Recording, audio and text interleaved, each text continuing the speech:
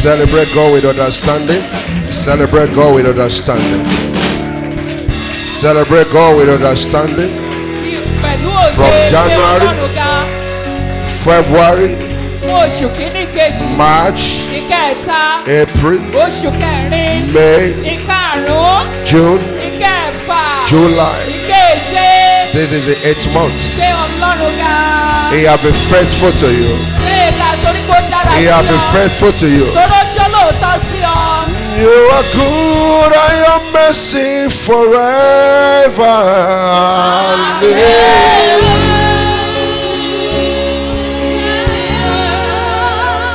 You are good and your mercy forever.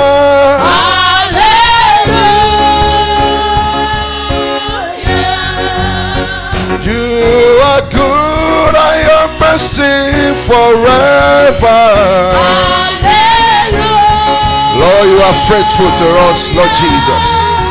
Oh, you are good and your mercy forever. Oh, to show love. Oh, to show love. Oh, to show love.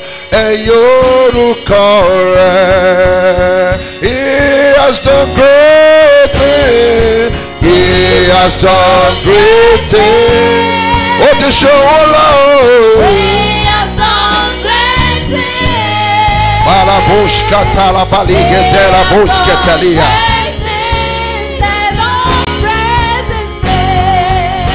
Nino ayewa atombo. Upon Vineyard of Joy International, over good women, over men of faith, over our children and our yaya.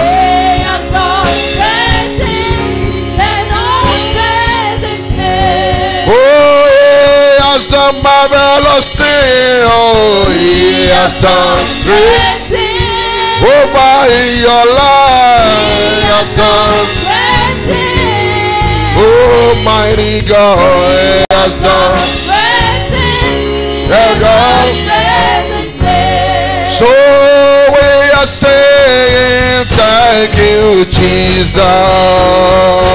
Thank you, my Lord. We are saying thank you, Father. Thank you, my Lord. Oh, we are saying thank you, Baba.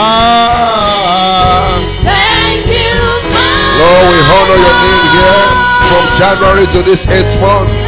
Lord, we are glad in our spirit, our Lord, to say, Lord Jesus. Thank you, my Lord. Torí pé ṣe àná dúró. Torí pé ṣe àná dúró. Lord, we honor your name. We lift up your name upon this altar.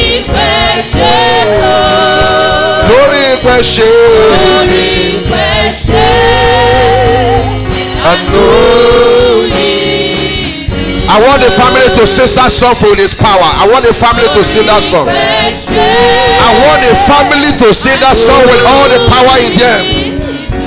It is the power and the mercy of God that hold that family.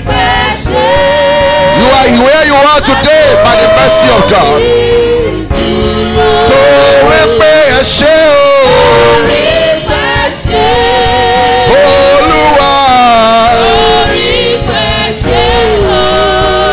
Almighty God, I know you do. Just imagine the last 8 months.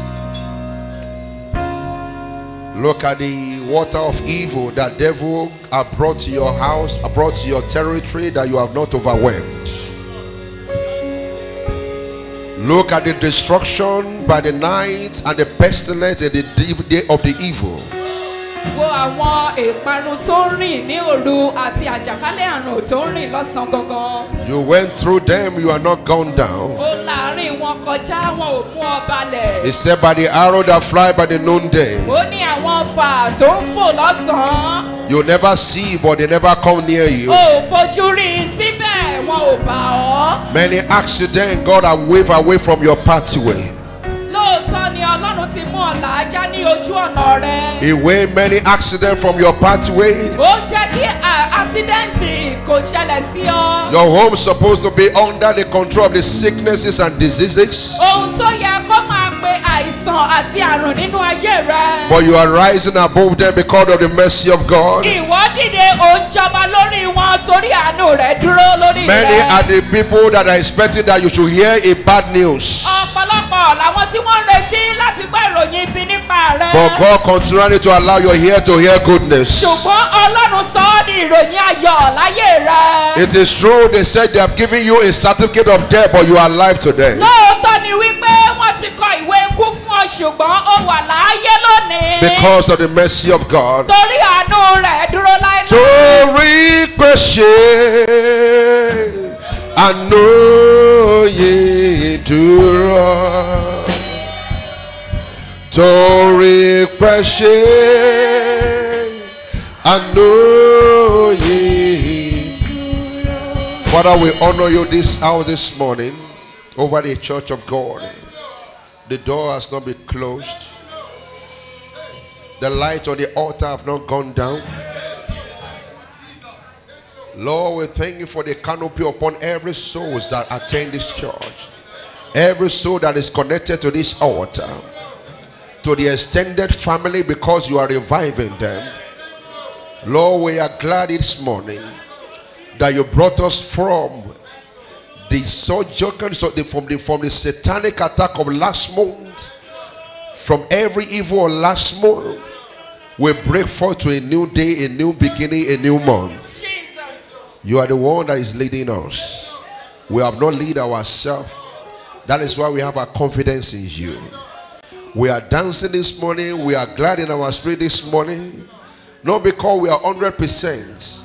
It's just because you are taking us to where we desire. That is why we are glad.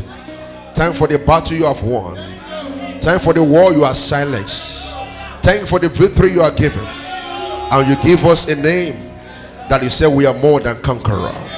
Lord, we love you this morning. La brodo shitalia katosh katayaba.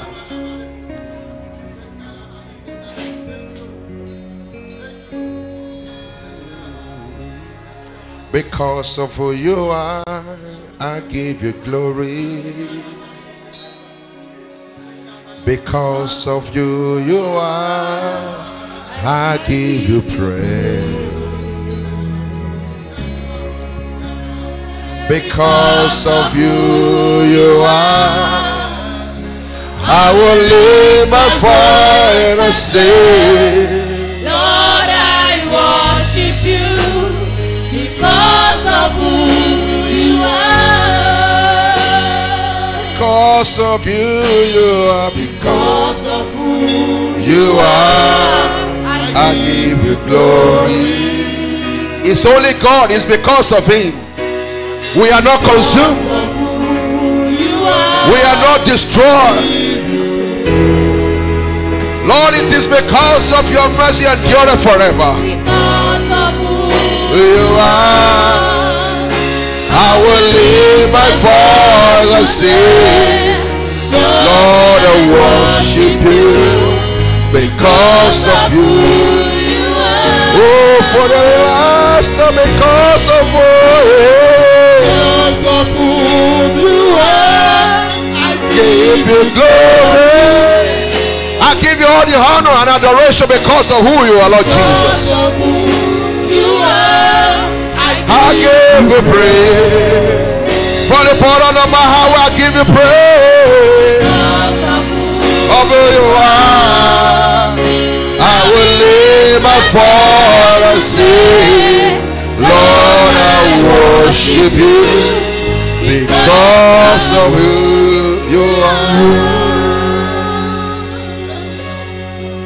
Because of you, we were not consumed. Many are the terror in the land of Nigeria. Lord, we thank you because the land have not been destroyed and become extinct. You are still walking in the land of Nigeria, walking us toward freedom of totality. Lord, we want to say because of you, death have not become abandoned everywhere and there. Because you still love this backward nation. Lord, we are glad this morning because we wake up into a new month and in Nigeria is still existing. Lord, we thank you. We bless your holy name. In the same Nigeria, we are still giving births. In the same Nigeria, we are doing businesses. In the same Nigeria, we say happy for tomorrow. It's just because of who you are. That is why we give you praise this morning. Lord, let your name be praised. Let your name be praised. Let your name be praised. Be glorified. Be thou exalted. Amen. Be glorified. Amen. Be thou exalted. Amen. Is he upon Vineyard of Joy International? Lord, we just want to say your light did not go down here. Thank you, Lord.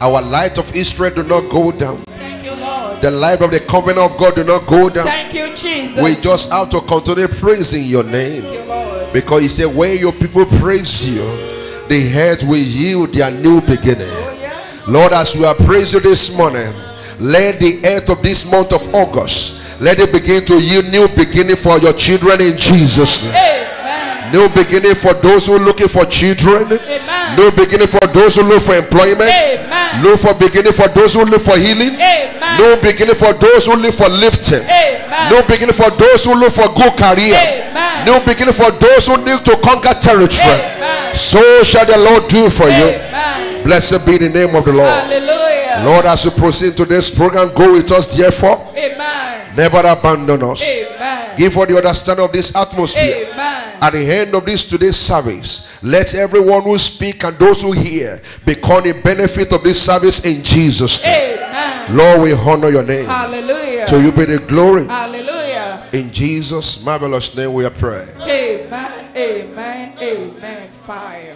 Go to about 3 people. Tell them, I give to you certificate of life.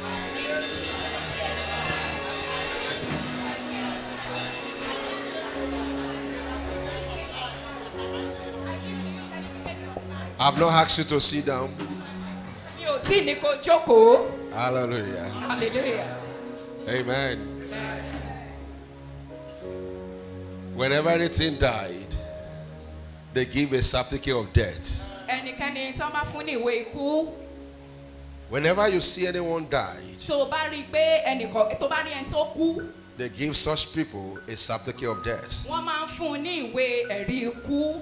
But I was reading somewhere in the Bible, Ṣùgbọ́n mò ń ka ibì kan nínú Bíbélì. when a disciple of Jesus came to meet, a disciple of John the Baptist came to meet Jesus. Nígbà tí àwọn ọmọ ẹ̀yìn John onítẹ̀bọmi tó wá láti bá Jésù, They told Jesus wọ́n sọ fún Jésù. that John the Baptist sent us to this place to ask you a question. Wọ́n ní Jòhánù onítẹ̀bọmi ló rán wa wá síbí láti bi yín ní ìbéèrè. Are you the Messiah? Ṣé ìwọ ni Mèsáyà náà? Or we should be looking for another person? Tàbí ká máa fojú sọ́nà fún ẹlòmíì? Jesus did not make an argument. Jésù ò bá wọn jiyàn. He said, go to everywhere you can find death. Ó ní ẹ lọ sí ibikíbi tẹ́ ẹ bá máa rí ikú. The issue to them is certificate of death in the hospital. Wọ́n máa ń fún wọn ní ìwé ẹ̀rí ikú ní ilé He said, ìwòsàn. but when Jesus arrived to their situation, Ó ní ṣùgbọ́n nígbà tí Jésù dá sí ọ̀rọ̀ wọn. I began to give those families certificate of life. Ó wá bẹ̀rẹ̀ sí ní fún wọn ní ìwé ẹ̀rí ìyè. He said, devil came to steal, Ó ní Sátánì wá to láti kill them, láti pa wọ́n and to destroy them. àti láti pa wọ́n But run. I, Jesus, have come to visit them Ṣùgbọ́n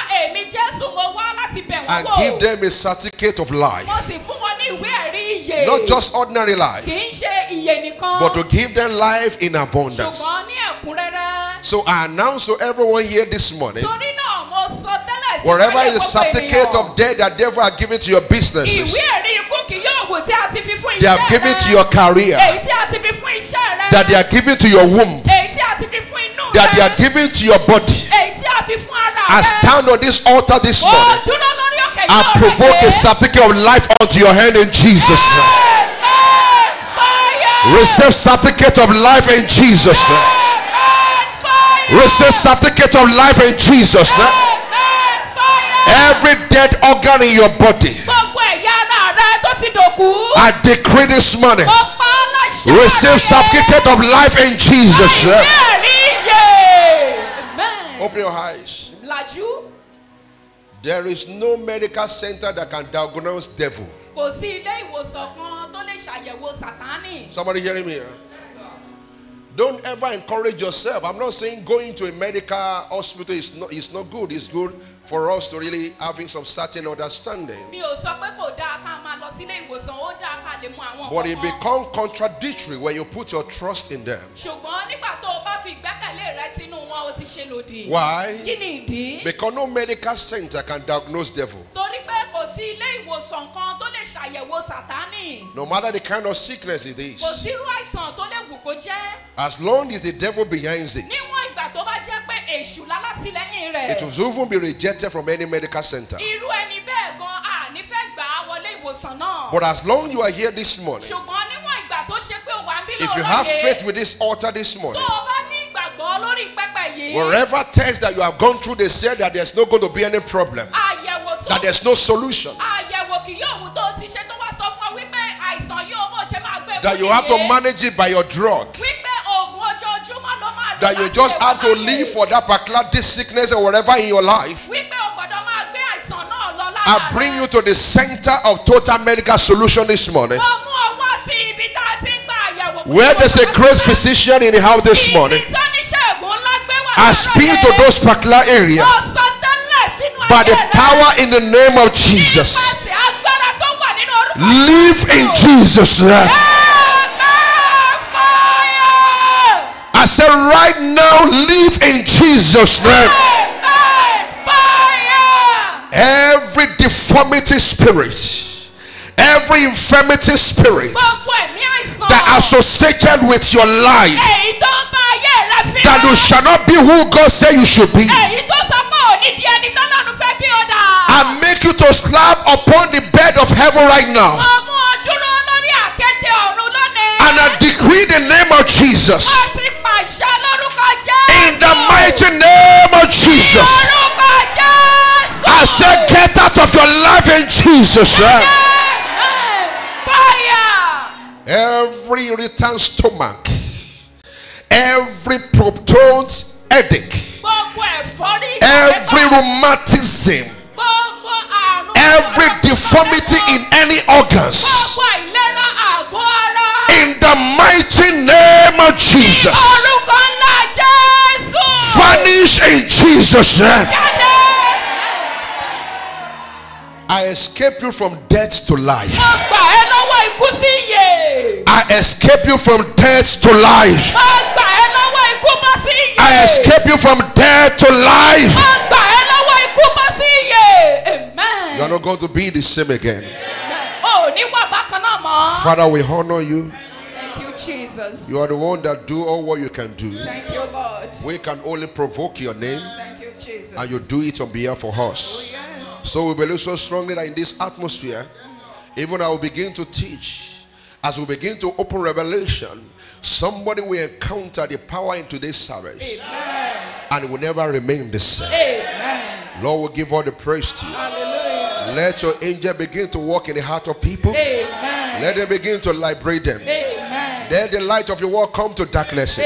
Amen. Lord, we believe in you. Thank you, Lord. Thank you, Holy Spirit. Thank you, Jesus. In Jesus' marvelous name we pray. Amen. Amen. Amen. Sit down comfortably. Jókòó pẹ̀lú ìrọ̀rùn. Sit down comfortably. That language is just a miracle for somebody, as I said it. You have not been sitting, your business have not been sitting comfortably before. But I must announce this particular statement. Somebody says somebody is sitting comfortably. In your marriage, you are sitting comfortably. If you believe it, and now say better amen. Amen. Hallelujah. Good morning, church. Good morning, sir. I wish you happy new month. Same to you, sir. May the Lord made every day of this particular month to open new things for you. You are not saying better amen. Just tap the person and say, don't give up.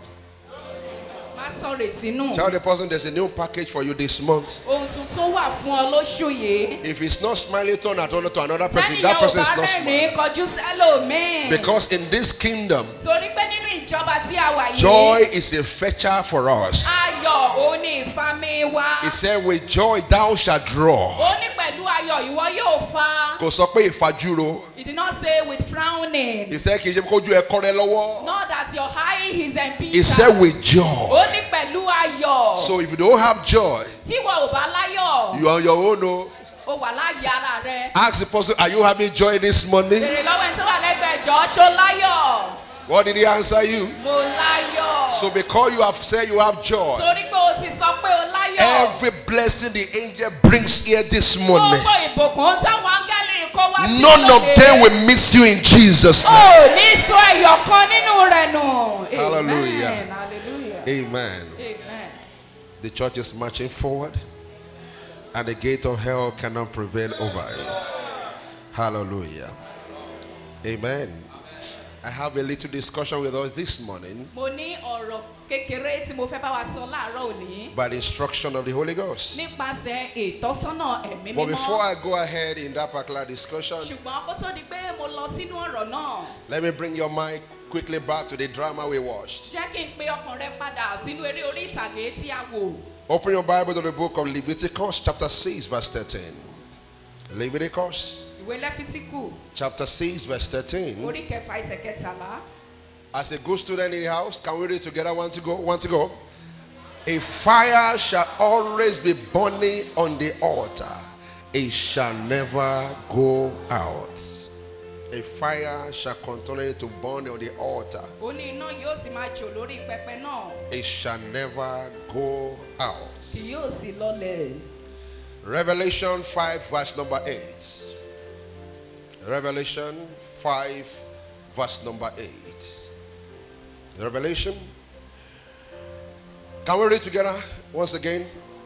Now, when he has taken the scroll, the 4 living creatures and the 24 elders fell down before the Lamb, each having a harp and a golden bowls full of incense. Which what? Which are what? Tí í ṣe àdúrà àwọn Which are what? mímọ́, àdúrà àwọn ènìyàn Which are mímọ́, what? àdúrà àwọn ènìyàn Which are mímọ́. what? Before who? Before God. Níwájú Olúwa. You can see that story. Ṣẹ̀rí ìtàn yẹn. When your prayer crucible is empty, Tí ibi tó ìṣúra àdúrà rẹ bá ṣòfo, nothing will stand in that house. kò sí nǹkan tó máa dúró ní ilé náà. Yeah. They are just only picturing to everyone here this morning. Àwòrán gbogbo wa tí a jókòó síbí ni wọ́n fi hàn wá. When you stop praying, Nígbà tó o bá dákẹ́ àdúrà, your crucible before God in heaven is empty. ìṣúra àdúrà rẹ níwájú Olúwa yóò ṣòfo. And as long as it's empty, Níwọ̀n ìgbà tó bá sì ṣòfo, no connectivity of answers. kò sí ìsopọ̀ tó máa mú ìdáhùn wá. Never allow that particular bragging devil to make you foolish. Má ṣe jẹ́ kí Sàtánì tó máa halẹ̀ kó sọ ọ́ di òmùgọ̀. That your business is more than prayer. Wípé iṣẹ́ rẹ o àdúrà ò lè ṣe é. That your whatever engagement is more than spiritual activities. Má jẹ́ kó sọ fún ọ wípé gbogbo ohun tó o bá fẹ́ dáwọ́lé kò ṣe nípa àdúrà. When you boycott prayer, Nígbà tí o bá tó bá mú àdúrà kúrò, you have cancelled your answer from heaven. o ti fagilé ìdáhùn láti ọ̀run. Somebody hearing me here? Yes, sir. Hallelujah. Hallelujah. We are in the season of the end time that Bible made us understand. A wà ní sáà ìgbà kẹyìn tí Bíbélì jẹ́ kí ó yé wa. Ó ní ọ̀pọ̀lọpọ̀ ìfẹ́ olúkálùkù ló máa ṣe kí ni ló máa di tútù. He said the love of many shall wax cold. And we are in that season. A dẹ̀ wà ní ìgbà ìkẹyìn náà. And do you know why devil is so deceptive? Ṣé o mọ ìdí tí Sátánì fi jẹ́ ẹlẹ́tàn? Go and ìwọ náà ó yá lọ wọ́wọ́ díẹ̀. He will say go outside and look for money. Wo dandan kọ́ ni kó lọ síbi iṣẹ́ lẹ́ni àbí kó lọ sí church lẹ́ni. It's not a must to go to church today. Fi àkókò yẹn sinmi díẹ̀. Use that time to rest. Christian má ṣe jáfara. Dọ̀bángẹ́lì rẹ̀ ti wí. Ní àárín ọ̀tá ló wà. The word that you should be able to be careful in that place, it only means that your altar should not dry or die of fire. Máa ṣọ́ra tí ó gbẹ̀yìn orin ìyẹn ò ní pé kí pẹpẹ rẹ kí iná rẹ má ṣe kú tàbí kó má ṣe jò lọlẹ̀. The moment the light go off, Ní kété tí iná rẹ bá kú, the darkness will arrive. òkùnkùn máa ṣíjì bò ọ́. Ask yourself truly this morning, Lóòótọ́ bí ara rẹ láàárọ̀ yìí. which do you give priority to? Èwo ibo gan ni ìfẹ́ rẹ wà? Seeking after God that created you, or seeking at what God created? Ṣé ìfẹ́ rẹ láti máa wá Ọlọ́run tó dá ẹni tàbí láti máa wá nǹkan tọ́lọ́run dá? The truth is that what God created cannot give you life. Òótọ́ ni pé nǹkan tí Ọlọ́run dá kò lè fún ọ ní ìyè. But what God created, He created you and He can give you life. Ẹni tó dá nìkan ló lè fún ọ ní ìyè. Listen to me. Ẹ gbọ́ mi. If you want to be a good believer, Tó bá fẹ́ di onígbàgbọ́ tó gbóná, this version of this particular word should be able to be priority to you every day. ẹsẹ̀ Bíbélì yìí ó gbọ́dọ̀ jẹ́ òkúnkúndùn fún ọ lójoojúmọ́. Have I sent prayer into my golden crucible before God today? Wà á ní ǹjẹ́ ṣé mo ti nú àdúrà lọ sí àwọn kòtò wúrà mi láàárọ̀ ìbí? Because when God wanted to look at you, Torí pé tí Ọlọ́run bá fẹ́ gbé ọ yẹ̀ wò, He looked at you through that particular crucible. ó máa wọ̀ ọ́ láti inú àwọn kòtò náà. Am I talking to somebody here? Yes, sir. This is a darkness. Let me tell you, how many of you have been watching all this particular Yoruba film? That when you go to one particular herbalist, oh my big back on Jade or how many of you have watched those kind of film before? And you begin to see what is happening, isn't it? Now, this crucible of prayer before God, when it comes before God, the incense come, and when God hears it, He begins to look at your prayers, your requests, your petition. But when they are not there, God forgets you. Not that maybe He abandoned you, what? He forgets you. Tí Ọlọ́run bá gbọ́ òórùn tùràrí yìí, á bẹ̀rẹ̀ sí ní wo àwọn àdúrà rẹ, àwọn ẹ̀dùn ọkàn rẹ, ṣùgbọ́n tí kò bá sí ohun kankan tó máa ru òórùn tùràrí yìí sílẹ̀, kì í ṣe pé Ọlọ́run ò mọ̀ ẹ́ o, ṣùgbọ́n ó máa gbàgbé rẹ torí kò sí nǹkan tó máa jẹ́ kó rántí rẹ. Let me read another version of this particular portion of the Bible in the book of Romans, Ẹ jẹ́ kí n ka ẹsẹ̀ míì. chapter 12, verse 11. I will read from another version, NIRV. Romans 12, verse 11. Romans 12, verse 11. If you have that version, you can look into it. NIRV. NIRV. Okay, fine. Can we read together, student of God? Never let the fire in what? In your heart what? Keep what? And what happened? Serve the Lord. Never allow that fire in your heart go down. Keep it alive. Then you serve the Lord. I pray that that particular administration this morning will give us understanding in Jesus' name. Amen. This morning, I'll be talking on designing your new beginning. No, as in design. Design. Like you are designing something, designing clothes, designing crafts, whatever. On Thursday, Holy Spirit make us to understand about we have come into a new beginning. And he said that new beginning start within our spirit. Because often when you say to all believer or whoever that your new beginning start, they first look at the outside their life, not looking within themselves. In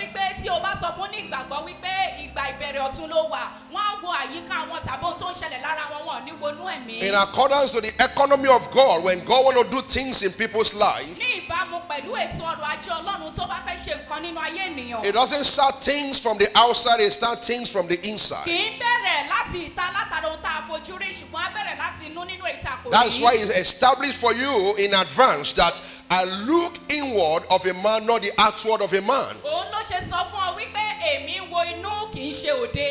Your new beginning starts from your within,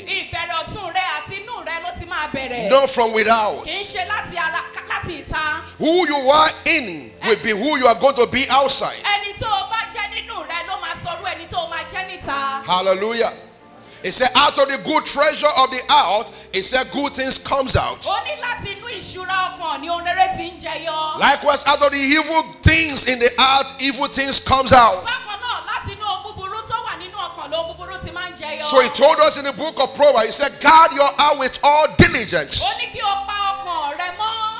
That out of it Wípé láti inú rẹ̀ flows your new beginning. ní ìbẹ̀rẹ̀ ọ̀tun rẹ yóò ti máa ṣàn wá. Out of it Láti ibẹ̀ flows your expectation. ní àwọn ìrètí rẹ yóò ti máa ṣàn. When you are not getting it right within, Tí o ò bá ti gbà á bó ti tọ́ láti inú. you are not getting it out better in the outside. O ò ní lè ṣe é bó ti tọ́ lóde. Hallelujah. Hallelujah. And I told them on Thursday Mo tún sọ fún wọn lọ́jọ́ Thursday. that for you to start new beginning from within, Mo ní kí o tó lè bẹ̀rẹ̀ ìbẹ̀rẹ̀ ọ̀tun láti inú rẹ. there are 4 things that you have to follow. Ó ní àwọn nǹkan mẹ́rin kan tí o gbọ́dọ̀ tẹ̀lé. Number 1, I told them a renewed thinking. Àkọ́kọ́ mo sọ fún ọ ní èrò rí tàbí ìrònú ọ̀tun. A renewed thinking, Ìrònú ọ̀tun. because your thinking is a gateway to your life. Torí pé ìrònú rẹ ní ọ̀nà àti wọlé sí ayé rẹ. If your gate is so small, so the small delivery will be small. Tí ọ̀nà àbáwọlé rẹ bá kéré, ohun tó máa gbabẹ̀ ó máa kéré. If your gate is enlarged, so your delivery will be Tí enlarged. ọ̀nà àbáwọlé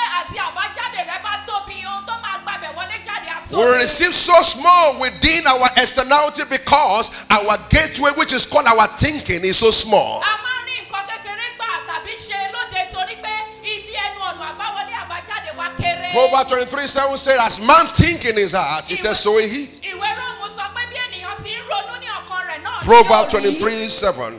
Not Ìwé Proverbs. Not Roman. Yes, sir. As man think in his heart, so he is. Bí ènìyàn ti ń rò ní ọkàn rẹ̀ ni yóò rí. So if you want to begin a new thing in your life, how are you thinking right now concerning any matters in your life? Tó o bá fẹ́ bẹ̀rẹ̀ nǹkan tuntun láyé rẹ, kí ló ń rò nípa ohunkóhun tó ń If you ṣẹlẹ̀? said in your heart it is impossible, it can never be possible outside. Tó o bá sọ nínú wípé kíní tí mo fẹ́ ṣe kò lè ṣeé ṣe, o ò ní lè ṣe é. It can never be O possible. lè ṣe ń ṣe bó ti wí. And that is why devil will not deceive you with the things outside, but he first deceive you with the thing within. Torí ẹni Sàtánì ò ní tàn ẹ́ lára àwọn nǹkan tó o máa fojú rí bí kò ṣe pé á kọ́kọ́ bẹ̀rẹ̀ láti inú ọkàn rẹ. Another thing I told them is a renew of your attitude. Ohun mìíràn ni wípé o gbọ́dọ̀ tún ìwà rẹ ṣe. Caleb and Joshua were able to get into promised land because they have another spirit. Kélébù àti Joshua wọ́n lórí ọ̀fẹ́ láti wọ ilẹ̀ ìlérí torí pé wọ́n ní ẹ̀mí mìíràn. Another spirit in that place interpreted to mean a renewal of attitude. Ẹ̀mí mìíràn tí a sọ níbẹ̀ ó ní wípé wọ́n tún ìwà wọn ṣe. A thinking that provides a problem cannot be the same thinking that will solve this, that will bring the solution. Ìrònú tó máa mú ìṣòro tàbí wàhálà wá kò ń ṣe ọ̀nà kan náà ló máa gbà ronú láti mú ọ̀nà àbáyọ There wá. must be a new attitude of you from yesterday. Ìwà rẹ ó gbọ́dọ̀ yàtọ̀ sí ẹni àná. If you want your marriage to be okay, Tó bá fẹ́ kí ìgbéyàwó rẹ ládùn. change from yesterday attitude into a new attitude. Mo fẹ́ kó o yí ìwà rẹ padà kúrò ní ti àná sí ìwà tuntun. If you want your finance to experience a new beginning, Tó o bá fẹ́ kí ètò ìṣúná rẹ kó bẹ̀rẹ̀ lọ́tun. change your financial attitude Mo fẹ́ kó o yí ọ̀nà tó ń gbà náwó padà. and come and see a new beginning concerning your finances. Kó o wá wo bí ìbẹ̀rẹ̀ tún ṣe máa dé bá ètò ìṣúná Number rẹ. 3 thing I told them is this: Ìkẹta tí mo sọ fún ọ ni pé a renewed vision. ìran tó yàtọ̀. Your vision of yesterday is not sufficient for tomorrow. Ìran tó inú àná rẹ kò tó láti gbé ọ lọ́la. You know why? Ṣé o mọ ìdí? When you are single, Nígbà tí o ṣì wà lápọ̀n. your vision is just to buy 1 pack of Indomie Ìran tó ní ni pé kó o ra Indomie pálí and you kan. will eat and you go and sleep. Wàá jẹ́ wàá dẹ̀ lọ sùn. Now you have married. Ṣùgbọ́n nísìnyí o ti lọ́kọláya. Your vision needs to be renewed. Ó yẹ kó o tún ìran tó o ní ṣe. No one single of what? Indomie again. Kì í ṣe pálí Indomie kan ló máa rà mọ́. Probably you buy like 4. Bóyá wàá sọ di mẹ́rin. Now your children have had it to eat. Nísìnyí o tún ti wá bímọ. You need to renew what? Your vision. O ní láti tún ìran rẹ ṣe. You go to a store or a mall shop and buy a pack or what? Of Indomie. Wàá lọ sí ibi tá a ti ń ta Indomie wàá tún ra púpọ̀ If your vision is not different from that single person, Tí ìran rẹ ò bá yàtọ̀ sí ẹni àpọ́n yẹn. instead of new beginning, Kàkà kí irú ẹni bẹ́ẹ̀ ní ìbẹ̀rẹ̀ ọ̀tun. it's going to be new crying, new wailing, and new weeping. Ó máa jẹ́ ẹkún tuntun, ìpayín kéké tuntun àti ìbànújẹ́ tuntun. Somebody follow what I'm saying this Ṣé morning. ẹ̀gbọ́n tí mò ń sọ? Because these are some of the way I'm going somewhere. Ibì kan ni mò ń lọ. Because if your vision is not renewed, Tí ìran rẹ tó ò bá tún ṣe, you might not be promoted. a lè má gbé ọ̀gá. Yes.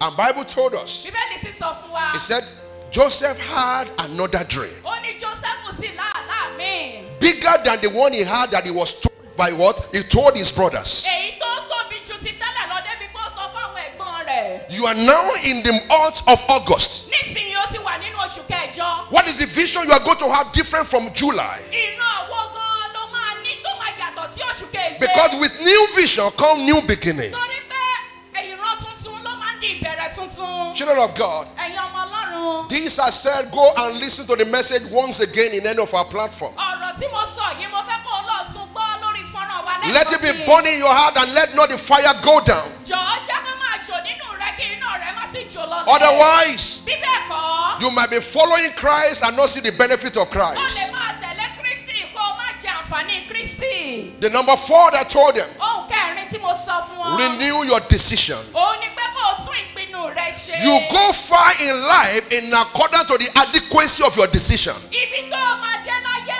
irú ìpinnu tó o bá ṣe ló máa sọ. Yes, sir. Make a wrong decision, you get to a wrong place. Tó o bá ṣe ìpinnu tó lòdì, ó máa bára rẹ níbi tí ò yẹ. Most of all that find ourselves in difficulties today, you will attract it by the act. That only can make decision here. Ọ̀pọ̀lọpọ̀ wa tá a bára wa nínú ìṣòro mìíràn lónìí, a máa fọkàn wa sẹ́yìn sí àná tá a ti ṣe. I pray for every one of us this morning. Mo gbàdúrà fún gbogbo ènìyàn níbí láàárọ̀ yìí. Your new day will not be destroyed by your attitude in Jesus' name. Amen. Fire. So God wants us to bring us into a perfect understanding this morning Ọlọ́run fẹ́ fún wa ní òye tó pé láàárọ̀ òní. in respect of our role of engagement Lórí àwọn iṣẹ́ tí ó yẹ kí a ṣe. in betting a new beginning of our destiny. Nípa bíbí àyànmọ́ tuntun fún ara wa. Why am I here this morning? Kí ni ìdí tí mo fi dúró síbí láàárọ̀ yìí? To speak the word of Holy Ghost to you, Láti sọ ọ̀rọ̀ ti ẹ̀mí mímọ́ sí yín. for you to have the understanding, Kó o bá lè ní òye your own role àwọn iṣẹ́ tàbí ojúṣe rẹ. in betting your own new beginning. Èyí tó o ní láti ṣe láti bí ìbẹ̀rẹ̀ tuntun rẹ. Instead of leaving everything out in the hands of God, Kàkà kó o máa fi gbogbo iṣẹ́ náà sí ọwọ́ Ọlọ́run. you have a participatory responsibility or responsibilities. Ìwọ náà ó ní ojúṣe, ó lè má jẹ ẹ̀yọ̀kan, ó lè pọ̀ tó o ní láti ṣe. Yeah, hallelujah. Hallelujah. Amen. Because oftentimes when you ask a believer, Torí pé nígbà tí o bá béèrè lọ́wọ́ onígbàgbọ́ nígbà míì, can this thing happen? ṣé kíní yìí lè ṣẹlẹ̀? Immediately what we will tell you, Ọlọ́run náà ló máa ṣe gbogbo, òun ló lágbára, òun ló máa ń ṣe ohun gbogbo. That believer will respond by saying that it's I'm- God that does I'm not everything. denying the fact that He is the one that can do all things. Mi ì sọ pé kò ń ṣọlọ́run ló lè ṣe ohun gbogbo. As much as God can do all things, Bó tilẹ̀ jẹ́ pé Ọlọ́run ló lè ṣe ohun gbogbo. it determines with your partnership with Him.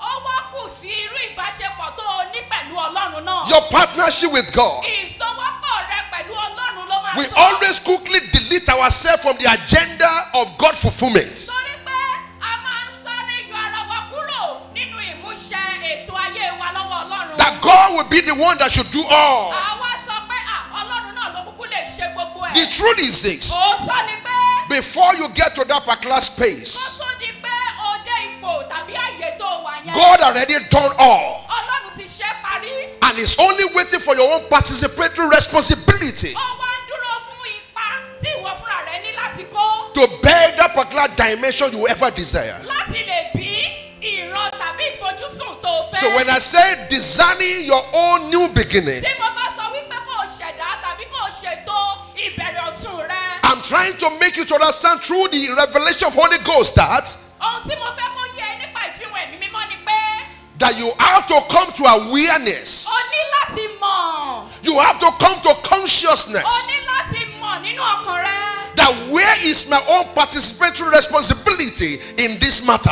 Wàá wípé lórí ọ̀rọ̀ yìí kí ni nǹkan tí èmi fúnra mi ní láti ṣe níbẹ̀. God created the earth, Ọlọ́run dá ayé. but never do it alone, but He bring a space for a man to participate. Ṣùgbọ́n lẹ́yìn tí Ọlọ́run dá ayé tán kò dá gbogbo ẹ̀ ṣe, ó fún ènìyàn láǹfààní láti kópa He said, ńbẹ̀. let all the animals pass before men. Ó ní gbogbo àwọn ẹranko tí a dá ẹ jẹ́ kó gba wájú ènìyàn And kọjá. man begin to name those animals. Ènìyàn ló wá bẹ̀rẹ̀ ní sọ àwọn ẹranko ní lórúkọ. So man participate with God in betting the creation. Ènìyàn àti Ọlọ́run ni wọ́n fọwọ́sowọ́pọ̀ The new beginning that you are envisaged. Ìbẹ̀rẹ̀ ọ̀tun ni èyí tí wọ́n fojú sọ́nà sí. The new beginning that you want God to create around you Ìbẹ̀rẹ̀ ọ̀tun tó fẹ́ kọ́lọ́run ṣẹ̀dá láyìíká rẹ. is also in your hand by designing it. Ọwọ́ rẹ náà ló tún wà ó nípa ṣíṣètò rẹ̀. No manufacturer produce a product Kò sí ẹnìkan tó máa ṣẹ̀dá ohun kan without inserting a manual láì jẹ́ pé ó máa fi ìwé pélébé lórí bá a ṣe lè in order to sí. define whoever that purchases it, how he can maximize the use of that product. Ìwé pélébé tó wà nínú dáadáa yìí ló máa sọ pé ẹnikẹ́ni tó bá rà á báyìí ló ṣe máa lò ó. When you buy a product that does not have a manual, Tó o bá ra nǹkan tí kò sí ìwé pélébé nínú rẹ̀, you are left to assumption. àwọn àbá ni wàá máa dá. Am I talking to somebody here? You are left to what? Assumption. Àbá ló máa dá. An assumption is a zero level of knowledge. Àbádàrè kì í ṣe ìmọ̀. Yeah. Bóyá tí bá sọ ẹ̀fọ́ fún lẹ́ni bóyá inú ọkọ yà á dùn àbá ló ń ṣe sà. Bóyá tí bá ti ẹ̀fọ́ ra mi sílẹ̀ láti jẹ́ kó bá mi sùn àbá ló ń ṣe sà. Am I talking to somebody here? Yes, sir. Bóyá tí bá tẹ̀ lọ ra anarchy fún ọ̀gá yẹn bí ó tẹ̀ máa promote me. Those are assumptions. Àbá lásán ni. Am I talking to somebody here? Tí bá dé ọ́fíìsì mi bóyá tí bá tẹ̀ ti kọ́kọ́ kúnlẹ̀ máa gbàdúrà. You are still assuming. Ó ṣì ń dàbá ni. Yeah. You have not gone to the manual that defines your role of engagement. Ó tí lọ sínú ìwé pélébé níbi tá a kọ ohun tí wọ́n fúnra rẹ̀ máa ṣe síbẹ̀. When you find that manual Nígbà tí o bá rí ìwé pélébé and you yìí, read your own roles of engagement, ó wá rí iṣẹ́ tàbí ojúṣe tiẹ̀ níbẹ̀. number one, Àkọ́kọ́, you will do that thing faster than assuming. ó máa ṣe kíákíá dípò kó máa dábàá. Number two, Ẹ̀kejì, if that thing get lost in your hand, wherever you find yourself, you can reproduce what you have learned inside that particular manual. tí nǹkan yẹn bá sọnù lọ́wọ́ rẹ torí pé o ti ka ìwé pélébé yìí, wàá tún lè tún un dá tàbí tún un ṣe torí pé o ti kà nípa rẹ̀. Your role of engagement Iṣẹ́ tàbí ojúṣe rẹ. that you need to do in designing your own new beginning. Èyí tó o ní láti ṣe láti lè ṣètò ìbẹ̀rẹ̀ ọ̀tun rẹ. Jeremiah 51, 20 to 23. Jeremiah 51, 20 to 23. You are my battle axe, a weapon of war. God is speaking to me now, you. Ọlọ́run bá èmi àti ìwọ For sọ̀rọ̀. with you, say with me. I can't hear you, church. Say it loudly. Say it loudly. Okay, look at the mouth of the person beside you. Let me hear you looking at the mouth and why you are saying together. With what? Whoever that is not talking, bring him for deliverance. Yes, we might not know what is happening to him. Maybe by the time we conduct deliverance, some spirit of mouth stiffing will what? Will go. Hallelujah. For with you and I will break what? The nation. In what? In pieces. What again? With you and what? I will what? Will destroy the kingdom. Next verse. 21. We're going to 23. Quickly, please. With you and I again, we what? We break in pieces the what? The horses and the rider. What again? With you, I we what? We break in pieces the what? The chariots and what? The rider. Verse 22. Let's read again. 1 to go. Good student. With you also and I will break in pieces man and woman.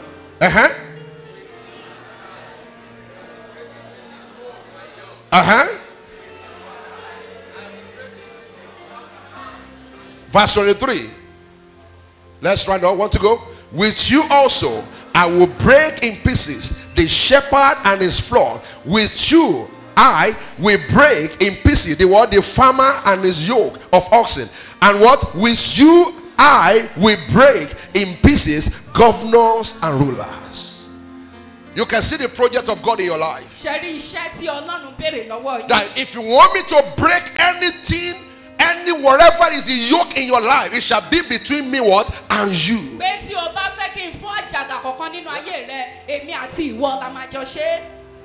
Somebody hearing me here? My father always make a parable. Bàbá mi máa ń pòwe kan. A ní pé à ń lọ tábà, adìyẹ ń sá. Ta ló ní ìyẹ́ tó máa fi kó tábà nílẹ̀? Ta ló ní? Ẹ̀yin lẹ dáhùn well. Hallelujah. Amen. God is announcing to your family. Ọlọ́run sọ fún ẹbí rẹ. If I need to break your family into a new beginning of laughter, I require your participating role. Ó ní tí o bá fẹ́ kí n mú ìdílé rẹ lọ àti ìbẹ̀rẹ̀ ọ̀tun titun ó nílò láti ṣiṣẹ́ pẹ̀lú. Don't sit down in your house and be telling Mama Titi about the day church. Ẹ bá wa gbàdúrà o. Má jókòó sílé kò dẹ̀ máa sọ fún yàtí when you get to church pray for me. Mọ́mí Ṣẹ́gun tẹ́ bá di day church. Ẹ bá wa gbọ́rọ̀ Ọlọ́run pẹ̀lú títí wa tẹ́ bá di dé àmà gbọ́ lẹ́nu yín. These are the disease that devil have planted into many believers of this end time. Àwọn àìsàn tàbí àrùn tí èṣù ti fi sí ọkàn onígbàgbọ́ lónìí nìyí. And it is because they are being deceived that they don't have responsibility in betting their own new beginning. Ohun tó fà á sí ni wípé a ti tàn wọ́n jẹ wípé kò sí iṣẹ́ kankan nípa tiwọn láti fi bí ohun tí wọ́n fẹ́. Listen to me. Ẹ gbọ́ mi. If you must see a pregnant woman giving birth, it must be ready to push. Tó bá rí olóyún tó ṣetán láti bímọ, òun náà gbọ́dọ̀ ṣetán láti push. Am I talking to somebody here? Yes, sir. Ó máa ní láti gbìn. She will have to push. Tó o bá múra sílẹ̀ láti gbìn. If she's not ready to do so, Kó gbàgbé pé òun fẹ́ nọ́mọ. let her forget about the baby. Pastor, a lè la inú ẹ̀. Pastor, we can go through a CS. That is not a natural way. Kì í ṣe ọ̀nà tí Ọlọ́run ṣẹ̀dá láti And the bímọ doctor ni. will tell you, sign what? Your death warrant on the ground before we do it. Dókítà máa sọ Why pé the doctor tell you to sign? He's trying to tell you in advance this is what 50-50. Ó ní pé kó tọwọ́ bọ̀wé o tó ló lè já sí bí ó lè já sọ́hun. Am I talking to somebody here? Yes, sir. Hallelujah. God is trying to bring you out of where you are. Ọlọ́run máa fà ẹ́ jáde kúrò níbi tó wà. To make you to become conscious that if you want me to do this in your life, I need your participatory responsibility. Láti jẹ́ kó o mọ̀ pé tó o bá fẹ́ kí n ṣe nǹkan tó ń gbàdúrà fún, ìwọ náà nílò láti ṣiṣẹ́ pẹ̀lú That mi. marital life that are becoming bitter cannot be sweet until you what? Go down on your knee yourself. Ìgbéyàwó tó ti ní ìkorò yìí kò lè padà dùn àfi tí ìwọ fúnra rẹ bá lọ sórí eékún rẹ. It is true, pastor can pray for you, man. Òótọ́ ni wípé ìránṣẹ́ Ọlọ́run lè gbàdúrà fún ẹ. Sir, pastor can fast on your behalf. Ìránṣẹ́ Ọlọ́run tí ẹ lè gbàwẹ̀ fún ẹ gan. But if you want to see the manifestation of God in your life day by day, you need to come to the altar yourself. Ṣùgbọ́n tó o bá fẹ́ rí ọwọ́ Ọlọ́run lára rẹ lójoojúmọ́, ìwọ fúnra rẹ gbọ́dọ̀ lọ síbi pẹpẹ rẹ. And take up your responsibility. Kó o sì gbé ojúṣe rẹ. Am I talking to somebody here? Yes, sir. Hallelujah. You need to design your own new beginning by yourself. O ní láti ṣètò ìbẹ̀rẹ̀ ọ̀tun rẹ fún ara rẹ. Pray to yourself this morning in about 1 minute. Láàárín ìṣẹ́jú kan gba àdúrà. Say, Father of light, Wà á ní bàbá ìmọ́lẹ̀. I receive revelation of awareness Mo gba ìfihàn láti mọ̀. to know my responsibility Ojúṣe mi. to bet my own new beginning. Láti lè bí ìbẹ̀rẹ̀ ọ̀tun mi. Father of light, Bàbá ìmọ́lẹ̀. I receive revelation of awareness Mo gba ìfihàn láti mọ̀. to bet my own new beginning. Ojúṣe mi láti bí ìbẹ̀rẹ̀ ọ̀tun mi. Pray that prayer in about 1 minute. Sọ di àdúrà. Rakaparadoshkaba. Ṣí mi lójú, ojú ẹ̀mí, kí n lè rí ọ. Ṣí mi létí, etí ẹ̀mí.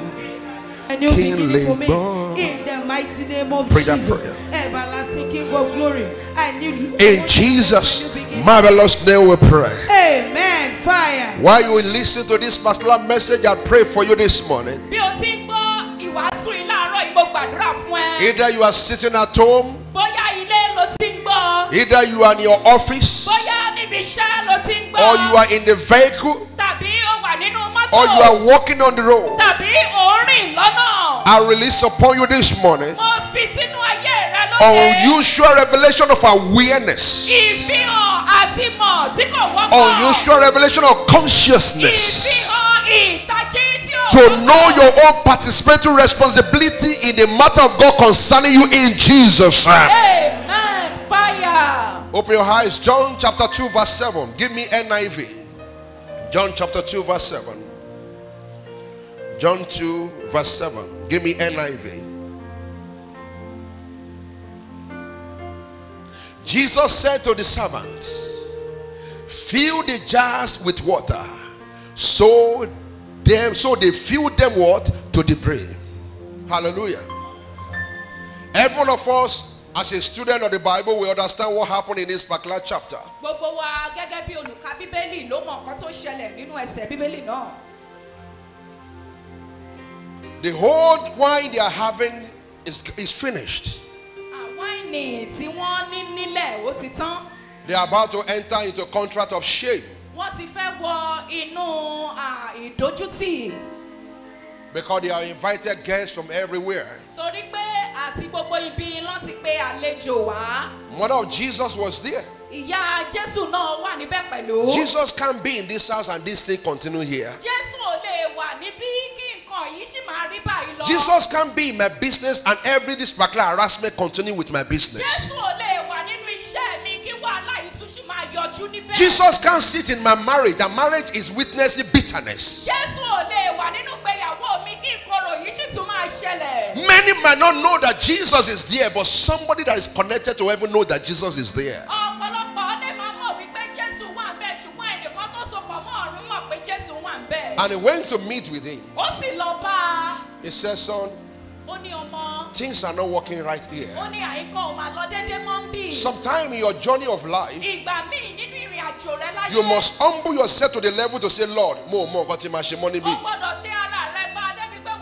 we will say, God, I don't know what next to do. Yes, even pastor himself, either you whatever who you are, Kò yọ ẹnikẹ́ni kúrò. you must come to that point in life Ó gbọ́dọ̀ dé ìpele yẹn láyé. and say, God, Olúwa mo ohun tí fẹ́ ṣe You mọ́. will say, God, I don't know what is next. At that time, you have come to your last end, and your God have not come to his own last end. Ìgbà yẹn ló ti sa gbogbo agbára tó wà ní kápá rẹ ṣùgbọ́n Jésù ò tí ì sá tán. And even Jesus told the man, the woman, he said, this is not my time. Jésù wá sọ fún obìnrin náà, ó ní arábìnrin kì í ṣe àkókò mi ní àkókò mi ò ì dé. Hallelujah. Hallelujah. There was a thing that I just remember now concerning my home that I will use to relate to this. Ó ní kankan tó ṣẹlẹ̀ nílé mi tí màá fi ṣe àpèjúwe. I got home one day, my wife has not arrived from Shagam. Lọ́jọ́ kan mo délé ìyàwó mi wọn ò tí ì dé láti Ṣàgámù. My children now said they are hungry. Àwọn ọmọ mi wá sọ fún mi pé ebi ń pa àwọn. I don't want to really even attend to them. That is the truth. Òótọ́ ni pé mi kọ́kọ́ kọbi ara sí wọn. Because I'm tired. Torí pé ó ti rẹ̀ mí. And I told them to just maybe wave them away. I said, okay, you go and carry this, go and carry this, go and carry this. Go and start doing it. I will come and meet you. I know that I will still push them to go and do, but I just use that one to wave them away. Mo wá pín iṣẹ́ fún wọn kán tiẹ̀ lè kúrò níwájú mi náà pé kán lọ ṣeré mọ́ pé mo ṣe ń padà bọ̀ wá bá wọn. They did everything. Gbogbo nǹkan tí mo ní kán ṣe wọ́n ti ṣe. It now come to the point where I myself should come and do that thing I know to do, because the other one they don't know how to do. Wọ́n wá ń dúró dè mí láti wá ṣe nǹkan tó jẹ́ pé mi nìkan ló lè ṣe. Wọ́n ní Èyí daddy, àwọn ò lè ṣe. oúnjẹ yẹn ti fẹ́ jiná o, kíní tẹ máa ń fi tó máa ń jẹ́ kó fi dùn yẹn, ó yẹ wá fi káà má bàa fi kó má bàa bà oúnjẹ yẹn jẹ́. They said, Daddy, the food is almost ready. Come and have that thing so that we will not destroy the food. Reluctantly, Pẹ̀lú ìlọ́ra, I stood up mo dìde. because I don't want them to waste their efforts. Torí pé gbogbo wàhálà tó ti ṣe mi ìfẹ́ kó já sásán. Number two, I look at the money I used to buy those particular things so that it should not be wasted. Ìkejì ni pé owó tí mo fi ra àwọn nǹkan tá a fẹ́ ṣe yìí mi ìfẹ́ kó pàdánù. Number three, my children should be able to look up to me that daddy is at home. Ìkẹta ni pé ó yẹ káwọn ọmọ mi kọ́kọ́ wọ́n tiẹ̀ lè balẹ̀ pé ṣe bí Reluctantly, I stood up and I went to the kitchen and I do what I wanted to do. In about maybe 10 minutes, the thing is done. Pẹ̀lú ìlọ́ra mo ṣáà lọ sí yàrá ìdáná mo ṣe nǹkan tó yẹ kí n ṣe láti ṣe. Daddy, thank you. Daddy, thank you. Why did I say thank you? I was going back to where I am. I want to go and rest. Wọ́n ní dádì ẹ̀ ṣe ẹ̀ ṣe. Why did I say this? Mo padà lọ síbi tí mo ti fẹ́ lọ sí. When you know your participating role Nígbà tí o bá mọ ojúṣe rẹ. in betting your own new beginning, Nínú bíbí àyànmọ́ tuntun rẹ. heaven will not be silenced against you. Ọ̀run ò ní dákẹ́ lórí Yeah. ọ̀rọ̀ rẹ. Your participating role is for you to pray. Keep on praying. Ojúṣe ẹni pé kó o máa gbàdúrà má dákẹ́ máa gbà. Your participating is to serve in the kingdom. Keep on serving. Ojúṣe rẹ ni wípé kó o máa ṣiṣẹ́ ìsìn nílé Olúwa máa ṣe Now lọ. look, if God will keep quiet and you enter into shame, Kó o no, wò ó bóyá pẹ̀lú gbogbo nǹkan tó ṣe yìí Ọlọ́run máa jẹ́ kó o gbèrè ìtìjú. no, níbẹ̀. no. But devil will tell you, sori pé Ọlọ́run ò tí ì dáhùn sí, oh ya dákẹ́ ohun tó ń ṣe. And the moment you stop, heaven answer stopped. Tó o bá dákẹ́ ìdáhùn ọ̀run náà máa dákẹ́. Because you have a participatory role to play. Torí pé o ní ojúṣe láti ṣe. So Jesus told them, Jésù sọ fún wọn. he said, fill the pot with water. Ó ní àwọn kò tó yẹ pọn omi sínú rẹ̀. When you read that John 2:7 very well, because I don't know why they take it away from there. Tó o bá ka ìwé Jòhánù oríkejì ẹsẹ̀ keje yìí dáadáa. Jesus did not tell them to fill the water to the brim. Jésù Jésù ò sọ wípé kí wọ́n pọn omi sí kòkò náà kó kún dẹnu. It is the expectation of what those people want. They acted on their expectation. Ohun tí àwọn wọ̀nyí fẹ́ ni wọ́n ṣe gbé ìgbésẹ̀ lórí rẹ̀. That is telling you when you come to prayer room sometime. Èyí ni pé nígbà tó o bá wọ yàrá àdúrà nígbà míì. Má gba àdúrà torí ìyà tó ń jẹ ẹ́ lọ́wọ́. Do not pray because of what you are passing through right now. I will explain that one through another parable of my father. Màá ṣàlàyé pẹ̀lú òwe bàbá mi fún ọ. Torí wọ́n fẹ́ lé kúrò nílé. Because he was to be sent out of Ó the lọ house. sórí pẹpẹ ó bẹ̀rẹ̀ sí ń gbàdúrà. He went to the altar and was Ó ní praying. Olúwa fún mi ní ilé kan He said, God, give me one house. láti dójú ti láńlọ́ọ̀dù yìí. So that I can disappoint. Ó ti fẹ́ lé mi kúrò nínú ilé. He want to send me out of his house. Nígbà tó lọ́run bẹ̀rẹ̀ dá lóhùn. And when the Lord answered him, Ilé mélòó ló fún? Ilé ẹyọ kan. God gave him one house. Ilé ẹ̀kọ́ tó dẹ̀ fún kò síyàwó kò sí ẹrù. Ó bẹ̀rẹ̀ fún kíni? Ilé ẹyọ kan. Torí kíni? Ìyà tó ń jẹ. I'm not talking somebody here. That is why when you come to the throne room of prayer, Tó o bá wọ ibi yàrá àdúrà, you must go with a heart that is expanded. ó gbọ́dọ̀ lọ pẹ̀lú ọkàn tó gbòòrò. For God said He's able to do immeasurable more above what you are thinking of what or you are praying for. Torí pé ó lè ṣe ju ohun tá à ń rò tàbí tá à ń gbàdúrà fún lọ. Olúwa tó bá ṣàlè fún mi iṣẹ́ tó ṣàmọ́ máa san owó ilé. Lord, if you can give me a job that will pay my house. What about iṣẹ́ tó lè kọ́lé? What about the Am I job talking that somebody can here? build you a house? What about pé Olúwa jẹ́ kí ẹnìkan dá mi mọ̀ láti fún mi ní ilé? Ṣé èèyàn tún jẹ́ nǹkan tó ga jù? Who got you? Am I talking somebody here? Yes, sir. And Bible said they filled the water to what? To the brim. He didn't tell them to fill it to the brim. Wọ́n sì pọn mi kún kòkò náà, omi náà kún dókè. They are tired of the shame that they are witnessing. Ojú tí tó ń dé bá wọn ti sún wọn. And they created their own new beginning. Wọ́n wá ṣètò ìbẹ̀rẹ̀ ọ̀tun ara wọn. Hallelujah. Amen. That's where I want you to design your own new beginning. Bẹ́ẹ̀ náà ni mo ṣe fẹ́ kó o ṣètò ìbẹ̀rẹ̀ ọ̀tun rẹ. Deuteronomy chapter 1. We are going to read verse number 6 and verse number 8. Deuteronomy chapter number 1. We are going to read verse 6 and number 8. And verse number 8. The Lord our God spoke to us in Horeb, saying, you are dwell long enough at this mountain. And another shall say, you are wander enough in this mountain. Where is that particular mountain of stagnancy that is standing beside you? Kí ni òkè ìdádúró tó wà níwájú rẹ? It could be Nigeria. Tiẹ̀ lè jẹ́ Nàìjíríà. Yeah. It could be the territory where you are born. Tiẹ̀ lè jẹ́ agbègbè tá a bí ọ sí. And to some people here, which are much, could be their mindset. Àwọn míì lára àwọn tó pọ̀ jù ó lè jẹ́ èrò ọkàn wọn. Because whenever they come to that situation, Torí wípé tí wọ́n bá dé ipò and ìpèníjà they oh, I'm a manager there. So we manage it like that. Say I will not manage it. Mi ò ní manage ẹ̀. Oh, the manager I saw. Jésù. Oh, the manage the share. Àmì Jésù. Oh, the manage padà sẹ́yìn. Àmì Jésù. In the precious name of Jesus. Amen. There's a way devil will write a definition of challenges to you and you said, oh, ti parí. Ọ̀nà kan wà tí Sátánì máa fi ṣe àpọ́nlé ìṣòro fún yàn and we concluded that it's all over. But God is announcing to somebody here this morning. Ṣùgbọ́n Jésù wá láti polongo fún ẹnìkan níbí. He said you are dwell and you are parabolate and you are wander around that situation for long. Ó wí pé o ti pẹ́ jù lórí ìṣòro yẹn. I'm giving you today a new beginning. Lónìí mo fẹ́ fún ọ ní ìbẹ̀rẹ̀ ọ̀tun. Verse number 8. It says see. Tell somebody beside you, see. I can't hear you. Say it very well. Now ask, what do you see? Don't answer the person when he asks you that Kí ló question. ń torí? Mori Baba Jebu. That is some people's own. Hallelujah. Amen. Because what you see, it matters to what you are going to create.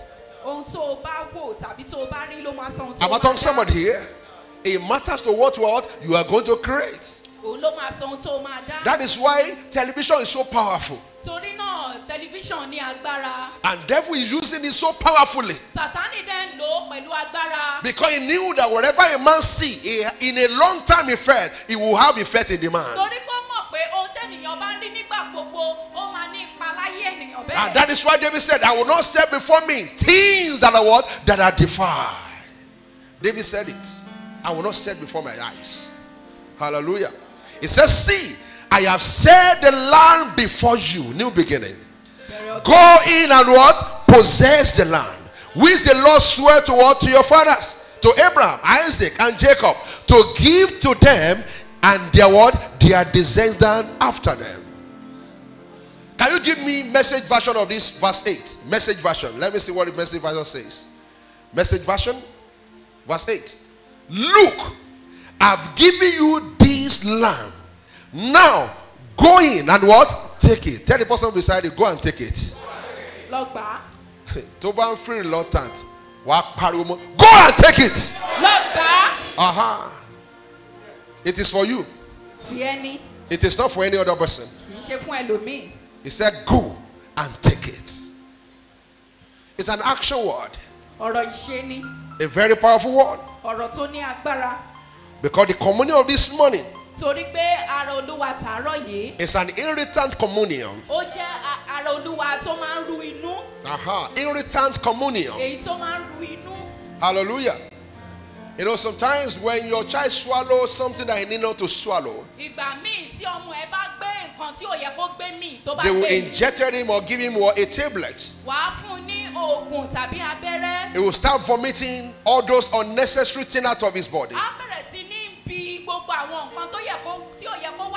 So it is this particular today's communion. By the time you swallow it, everything that need not to be in your life, you begin to become dissatisfied with it. It will begin to irritate you. You will no longer think about them again. You will no longer be participating in them again until you enter your new beginning in Jesus' name. That's the tablet you are taking this morning. Yeah, because some of us have consumed many things that will not allow our thinking to be great. We have eaten so many things that our body are customized to, that never, even though they pour anointing, we will still remain the same.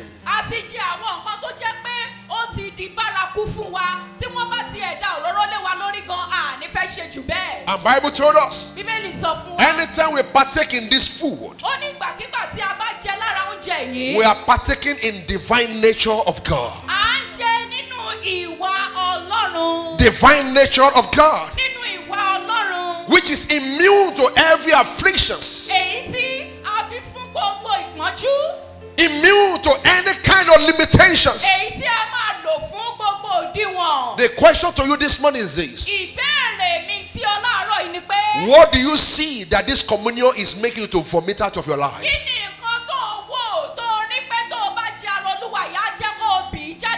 You are the one that can define it. That is why I said you are the one that will design your new beginning. When you swallow it, what do you want your marriage to vomit out? When you swallow it, what do you want your businesses, your relationship, what do you want it to vomit out? My prayer for you this morning is this: every poison that devil have injected into your DNA, that is making your blood to be refusing greater things, that is making your blood to be refusing the crown of life, by the time you swallow this communion, every poison will be neutralized in Jesus' name.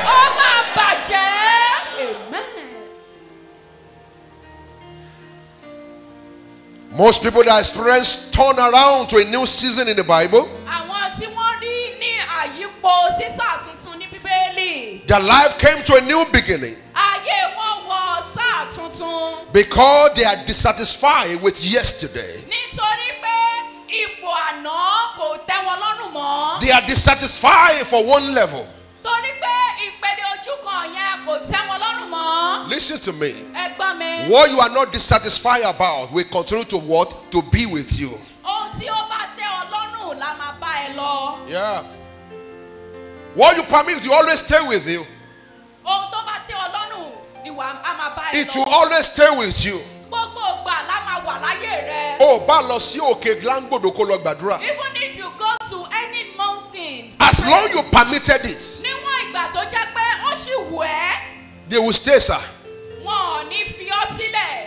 It will look as if you are wasting your time. Ó máa dàbí ẹni pé òun fàkókò ṣòfò ni. But the moment you are dissatisfied, Ṣùgbọ́n ní kété tó o bá wò ó pé kò tẹ́ Ọlọ́run the kò moment fẹ́. you are restless about it, Ní kété tó o bá wò ó pé kò bá ẹ lára mu mọ́. a new beginning imagination begins to come to you. Èrò ọ̀tun á bẹ̀rẹ̀ sí ní wọnú ayé rẹ.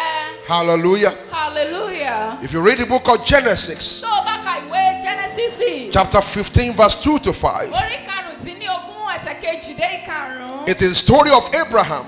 Ìtàn Ábúráhámù ló wà ńbẹ̀. He was dissatisfied with for being in barrenness. Ipò àgàn tó wà yẹn kò tẹ́ ẹ lọ́rùn He mọ́. told God, Ó sọ fún he said, Olúwa. God, is this Eliezer, the son of Damascus, that will inherit me? Ó ní ṣé Eliasari ọmọ Damasku yìí ló máa jogún mi ni. He was provoked in his spirit, talking to God. Inú bí láti inú ẹ̀mí rẹ̀ ó wá ń bá Ọlọ́run sọ̀rọ̀. Like somebody need to be provoked in the Holy Ghost anger this morning. Ó yẹ kí ìbínú ọ̀run kó dìde nínú rẹ̀ That I don't want a poverty level again. Wà á ní Olúwa ìṣẹ́ yìí kò tẹ́ mi lọ́rùn. I don't want barrenness around my businesses Wà á ní again. Olúwa ẹ̀mí àgàn yìí kò tẹ́ mi lọ́rùn. Sickness should not be growing with me day by day. Kò yẹ kí àìsàn kó máa bá mi dàgbà lójoojúmọ́. I should not have children and none of them can be pointed to their greats. Kò yẹ kí n bí ọmọ kó jẹ́ pé ọmọ mi ò ní lè ṣe rere lójú mi. No, sir.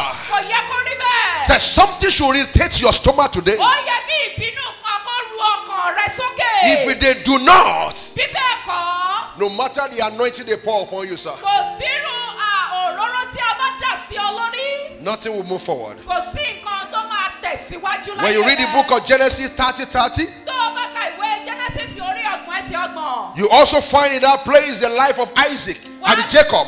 Wà á tún rí ìgbésí ayé Jákọ́bù. He told Laban, Ó sọ fún Lábánì. he said, Laban, Ó ní Lábánì. I'm tired of this slavery business. Ó ní iṣẹ́ ẹrú yìí ti sún mi. I'm the one working in the sun. I'm the one working in the cold. Èmi lẹni tó ń ṣiṣẹ́ nínú ọ̀run nínú òjò. But you are the one being Ó blessed. ní ṣùgbọ́n ìwọ ni Ọlọ́run fún ní ìbùkún rẹ̀. When will I prepare for my own house? Ìgbà wo gan ni màá tó pèsè fún ilé mi? He was tired of that situation. Ipò tó wà yẹn ó ti sún. He became restless of the situation. Ipò yẹn kò tẹ́ ẹ lọ́rùn mọ́. Listen to me, church. Ìjọ ẹgbọ́n mi.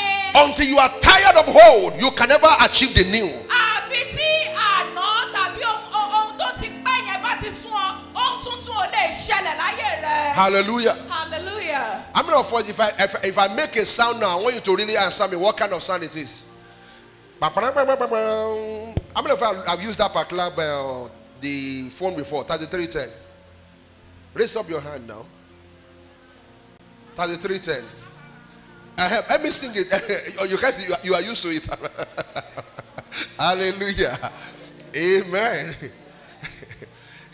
There was a place I went to in the market. Ó ní ibì kan tí mo lọ nínú ọjà. That phone just ran somewhere. Fóònù yẹn dún níbì kan. That woman just said, àwọn ayé àtijọ́ ní lo phone yẹn. Hallelujah. Amen.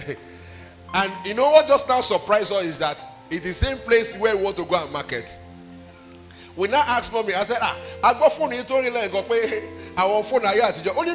Only no. You know, when he said no, and I said, Mommy, can I see the phone? A new Android phone, but it was a whole ringing tone. Meaning that somebody can be in 2023 and be living a life of 1980. Yeah. Meaning you can be in a new year and your destiny is not new. If there be anybody here this morning like that, I tear down all those yoke in your life in Jesus' name. No, you must be in the new month and new things should happen in your life. Yeah. New things should happen. Hallelujah. When you read the book of Genesis, likewise, 27 verse number 40, that place was talking about Esau. Remember, they came to meet their father Isaac. Ísákì. And Jacob received all the blessings. Jákọ́bù sì gba gbogbo ìbùkún rẹ̀. The only statement that Esau got is that if you can become restless, Ọ̀rọ̀ tí Ésáù gbọ́ ni wípé tí kò bá dé Ọlọ́run tàbí tí inú rẹ̀ bá ru sí i. that's only day you can be delivered. Ọjọ́ yẹn gan ni ìtúsílẹ̀ rẹ̀ máa dé. And truly, Lóòótọ́, Esau become restless. kò tẹ́ Ésáù lọ́rùn mọ́. He become dissatisfied. Kò bá a lára mu mọ́. The cause of that yoke upon Esau was broken. Nítorí ìdí ẹ̀yà àjàgà tó wà lórí rẹ̀ àfọ̀ tútù. Remember the story between him and his brother. Ẹ rántí ìtàn tó ṣẹlẹ̀ láàrin òun àti His brother was so afraid. Ẹ̀rù bà arákùnrin rẹ̀. He shared all his portion.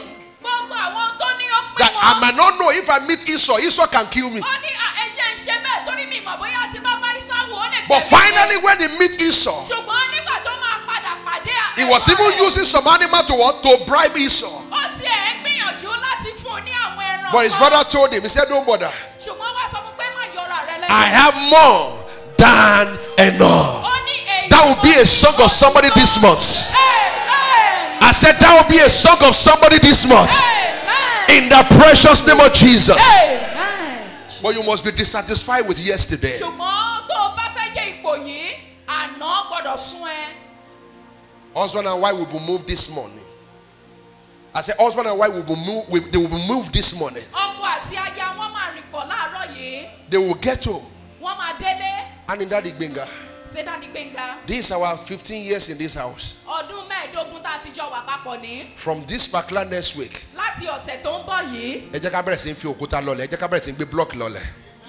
Begin to lay foundation. Amen. Èyí tá a lò ní one part apartment of 15 years yóò ṣe kí ni? Ó ti tó. Amen. Tó bá rí ọkùnrin tó nọ́gbọ́n kò ní sọ pé kó gbẹ́nu ẹ̀ dákẹ́. If you see a sensible man, that man will not shut the wife up. Ìbéèrè ló máa bẹ̀rẹ̀ ní mọ́mí Gbénga á ní báwo la ṣe kí ni? Báwo la ṣe máa ṣe?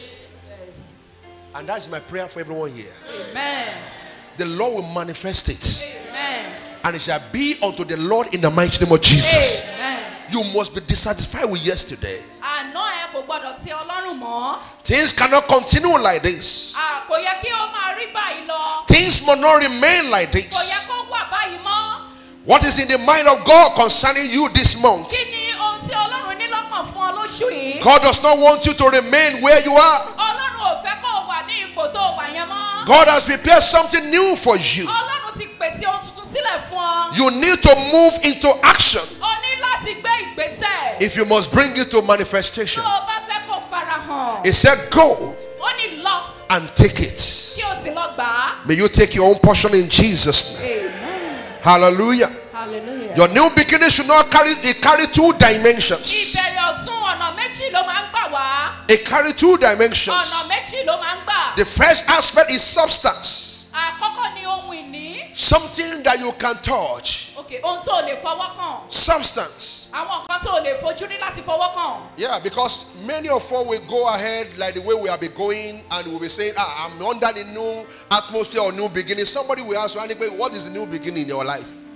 Torí pé ẹlòmíì a máa sọ pé mo wà ní sáà ìbẹ̀rẹ̀ ọ̀tún. Ẹnìkan wá bí ọ pé kí ni ìbẹ̀rẹ̀ ọ̀tún yẹn gan nínú ayé ẹ? Ìbẹ̀rẹ̀ ọ̀tún ó máa ń ṣe ohun tó ń bẹ ṣe kí ni ojú máa ń rí. There are things that you can see. That is number second is that it is evidence. They can see it. Wọ́n lè rí, wọ́n lè rí. See what the Lord has done. What we waited for has come to pass. See what the Lord has done. Meaning it should be seen. Ìyẹn ni pé ó yẹ kó jẹ́ nǹkan táwọn èèyàn máa rí. Kò sí bí obìnrin yẹn ṣe máa purọ́ tó pé òun lóyún àbí òun ò lóyún tó bá ṣàdédé oṣù méje ní rí ni. Dá mi lóhùn. Kò sí kó bá tiẹ̀ jẹ́ pé kò ń ṣe ẹni pé tó ẹni tó nínú ńlá nínú kó máa tutọ́ bẹ́ẹ̀ ní káàdì pàpàpàpà or kó máa jẹ chewing gum kó má bàa mọ̀ kó ń ṣe kí ni ó ń bẹ́tọ̀. Something has happened to her. Am I talking to somebody here? You can't enter this particular new beginning and something should not happen in your life. I open your head full of new beginning today in the mighty name of Jesus. Over your businesses, over your children, over your career, over your education, over your wife, in the precious name of Jesus.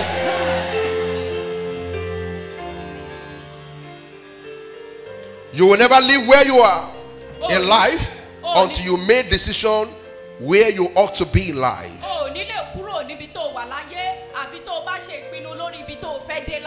You will never. until you make a Kò ní ṣeé ṣe láti decision. kúrò bẹ́ẹ̀ àfi tó o bá ṣèpinnu. You must ask yourself, where will you rather be? Ó gbọ́dọ̀ bí ara rẹ pé ibo ló wù ẹ́ láti wà. Where will you rather be? Ibo gan ló wù ẹ́ láti wà. Because you are the one designing your new beginning. Torí pé ìwọ lẹni tó ń ṣètò ìbẹ̀rẹ̀ After ọ̀tun you rẹ. leave service this morning, Lẹ́yìn ìgbà tá a bá parí ìsìn tó let that wọlé, question pound in your spirit. mo fẹ́ kí ìbínú kankan dìde nínú ọkàn rẹ. Where will you rather be in your marriage? Kó o sì rò pé ibo gan ni mo fẹ́ kí ìgbéyàwó Where will you wà. rather be concerning your children? Ibo gan mo fẹ́ kí àwọn ọmọ mi wà. Where will you rather be in your faith walk with God? Ibo ni mo fẹ́ kí ìgbàgbọ́ mi nínú Ọlọ́run wà. When you have not asked this particular question, Tó o bá ti bí ara rẹ láwọn ìbéèrè you are not yìí, going to be under pressure to take a new decision. kò sí ìgbóná inú ọkàn tó máa mú ọ ṣe ìpinnu. These are the reasons why you see many people in church on Sunday, and when they come to Monday, you will never know that either they go to church. Òun ló fà á tẹ́ máa rí ẹlòmíì lọ́jọ́ Sunday tó bá wá di Monday nílé mọ̀ bóyá wọ́n lọ sí ṣọ́ọ̀ṣì lánàá. Because what they had, Torí pé ọ̀rọ̀ tí wọ́n gbọ́ immediately they step out of the confine of the church, the bed of the head have come to pick it away. nígbà tí wọ́n jáde kúrò ní ṣọ́ọ̀ṣì ẹyẹ ọ̀run wọn ti ṣa ọ̀rọ̀ yẹn jẹ lọ́wọ́ So that it should not manifest in their life. ọ̀rọ̀ yẹn kó má bàa lè gbé ìgbésẹ̀ sí rere níbẹ̀. Listen to me. Ẹ gbọ́ mi. Church is not a place where I just wanted to come and maybe darapọ̀ mọ́ kí n bá lè jó lórúkọ. No, church is more than that. Ìjọ́jú bẹ́ẹ̀. Church is a place where you are being imparted to go and be light and salt in the wherever you are. Ìjọ ó jẹ́ ibi tá a ti rú ọ lágbára láti lè di iyọ̀ àti ìmọ́lẹ̀ níbikíbi tó o bá dé. That's why we have church. Torí ẹ̀ la ṣe ní ìjọ. Somebody hearing me here? Hallelujah. 2 Kings 6, 1 and 2. 2 Kings, also finished. 2 Kings 6, 1 and 2. The story of these particular people, Ìtàn àwọn ènìyàn wọ̀nyí. can you give me NIV or NLT before I can go to New King James Version? It's the story of the sons of the prophets. Ó jẹ́ ìtàn àwọn ọmọ wòlíì. For a long time they stayed in one apartment. I tightened them. Fún ọ̀pọ̀lọpọ̀ ọdún ló ti wà nínú yàrá tó jẹ́ pé kò ká wọn ó fún wọn pọ̀. And they be hearing their leader, which is Elisha, prophesying over people, and things is happening. Wọ́n wá ń gbọ́ bí ọ̀gá wọn bó ṣe ń sọ tẹ́lẹ̀ sáyé àwọn ènìyàn tó dẹ̀ ń rí bẹ́ẹ̀. You go and bet, and they went to go and bet. Ìwọ kó lọ bí sí wọ́n dẹ̀ lọ láti lọ bí. You go and get job, and he went to go and get job. Ìwọ lọ gbaṣẹ́ tuntun wọ́n dẹ̀ rí You bẹ́ẹ̀. open your eyes, and the eyes were open. Ìwọ kí ojú rẹ̀ là ojú náà sí là. And they carry the same anointing with the pastor, but yet ìgbé ayé wọn wà ní fúnpọ̀. Wọ́n ní ìfòròyìn kan náà pẹ̀lú ìránṣẹ́ Ọlọ́run, but still their life was tightened. Because they are yet to make decision of where they ought to be. Kí ló fà á? Torí pé wọn ò tí ì ṣe ìpinnu lórí ibi tí wọ́n fẹ́ wà láyé. They want new beginning, Wọ́n fẹ́ ìbẹ̀rẹ̀ tún. but they don't want to partake. They want God to just bring it to them. Ṣùgbọ́n wọn ò fẹ́ kó ipa rárá, wọ́n fẹ́ kí ó kàn dédé ṣẹlẹ̀. They don't want to write the exam. Wọn ò fẹ́ ṣe ìdánwò. They don't want to serve their boss, and they want promotion. Wọn ò fẹ́ sin ọ̀gá wọn, wọ́n dẹ̀ fẹ́ ìgbéga. The husband never want to love the wife, and he want the wife also to submit, and that thing never comes to pass. Ọkọ ò fẹ́ nífẹ̀ẹ́ ìyàwó rẹ̀, ó dẹ̀ fẹ́ kí ìyàwó kó máa tẹríba fún òun, kò wá rí bẹ́ẹ̀. They've forgotten that they have a participatory responsibility in all agenda of God. Wọ́n ti gbàgbé wípé àwọn pẹ̀lú ní ojúṣe nínú ètò Ọlọ́run fún ayé He wọn. wants a job. He didn't want to write CV. Ó fẹ́ iṣẹ́ ṣùgbọ́n kò fẹ́ kọ nǹkan sílẹ̀ nípa ara rẹ̀. No, sir. Kò lè rí bẹ́ẹ̀. When it happens sometimes, Tí ó bá wá rí bẹ́ẹ̀ nígbà míì, it is not the order of the day. It's an exception time. kì í ṣe gbogbo ìgbà ló máa ń rí bẹ́ẹ̀. But if Ó you máa want new yàtọ̀ beginning lọ́jọ́ every ìbẹ̀rẹ̀. day, Ṣùgbọ́n tí o bá fẹ́ ìbẹ̀rẹ̀ ọ̀tun ojoojúmọ́, you must understand and come to awareness of your own participatory responsibility. ó gbọ́dọ̀ mọ ojúṣe tí a béèrè lọ́wọ́ rẹ níbẹ̀. Yes, sir. And Bible said to us that here, he said, the company of the prophet said to Elisha, look, the place where we meet with you is what? I can't hear you. Some people are sleeping. Tell him, don't sleep on me this morning. Don't sleep on me this morning. Hallelujah. He said what? It's too small. Verse number 2. Let's read together. Want to go? Read louder. Want to go? Let us go to what? To the Jordan, where each of us what? Can get a pole. And what? Let us build a place there for us to what? To live. And he said what? Go. I speak to somebody here this morning. That new beginning that you want to start, I said go and start. I said go and start. In that marriage, go and start. In that business, go and start. Over your children, go and start. In the mighty name of Jesus. Fire. They are tired of yesterday. They are tired of one level of life. It is true, they start from that place, but they don't want to end in that place. They have a new thought, and they desire where they want their new beginning to be, and they involve the man of God. We want a new beginning in Jordan. Let us go there. Josa, ṣáwọn ló ṣẹ̀dá ọparun. Dá mi lóhùn. Ṣáwọn ló ṣẹ̀dá ọparun. No sir, àwọn kan ló ṣẹ̀dá ọparun. Bó ti jẹ́ pé wọ́n lè gbin irúgbìn ẹ̀ kó fi ṣe kíni, kó fi wù. Ṣùgbọ́n àwọn kan ló ṣe kíni, ló ṣẹ̀dá ọparun. I'm not talking to somebody here. They know those things are existing, but they made up mind that we don't want to sit down here.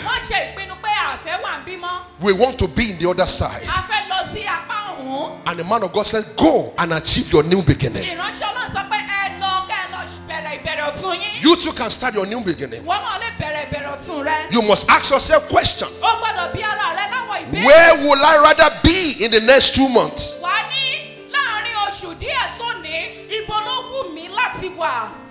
I want you to write down 6 areas where you ask these questions.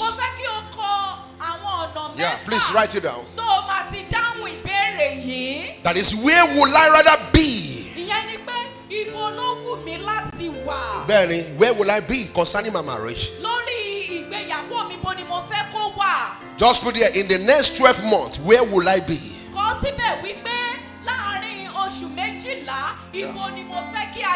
Number 1 area that you should have this question is the area of your spirituality. This speak about your relationship with God. What should be your spiritual growth? What should be your spiritual goal? That's number 1 area you must look into. If you must design your own new beginning. Many of us now, we don't read Bible daily. We don't read weekly. Even monthly we don't read. And you want to be praying like Elijah. Sir, it is impossible. Nobody will come to that new beginning. You must first ask yourself that question. Where would I rather be in my spiritual life? When you ask yourself that question, for a whole 2 months, you must stay in that particular portion. Yeah. And you begin to answer. I want to begin to read my Bible 1 verse every day. 5 verses in a week. Am I talking to somebody here? Hallelujah. Because when you do not ask yourself that kind of question, you cannot create a new beginning in your spiritual life. It is impossible. No. It is impossible. Nobody just grows spiritually by themselves. No. Under that particular canopy, you also ask yourself, how many hours did I want to pray in a day? I want to be praying 15 minutes every day. Put it down.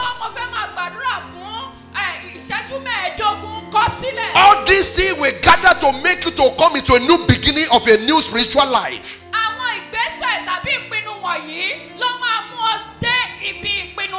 I will make sure I'm not absent in the church in the weekly activities. It is part of your spiritual world, your new beginning.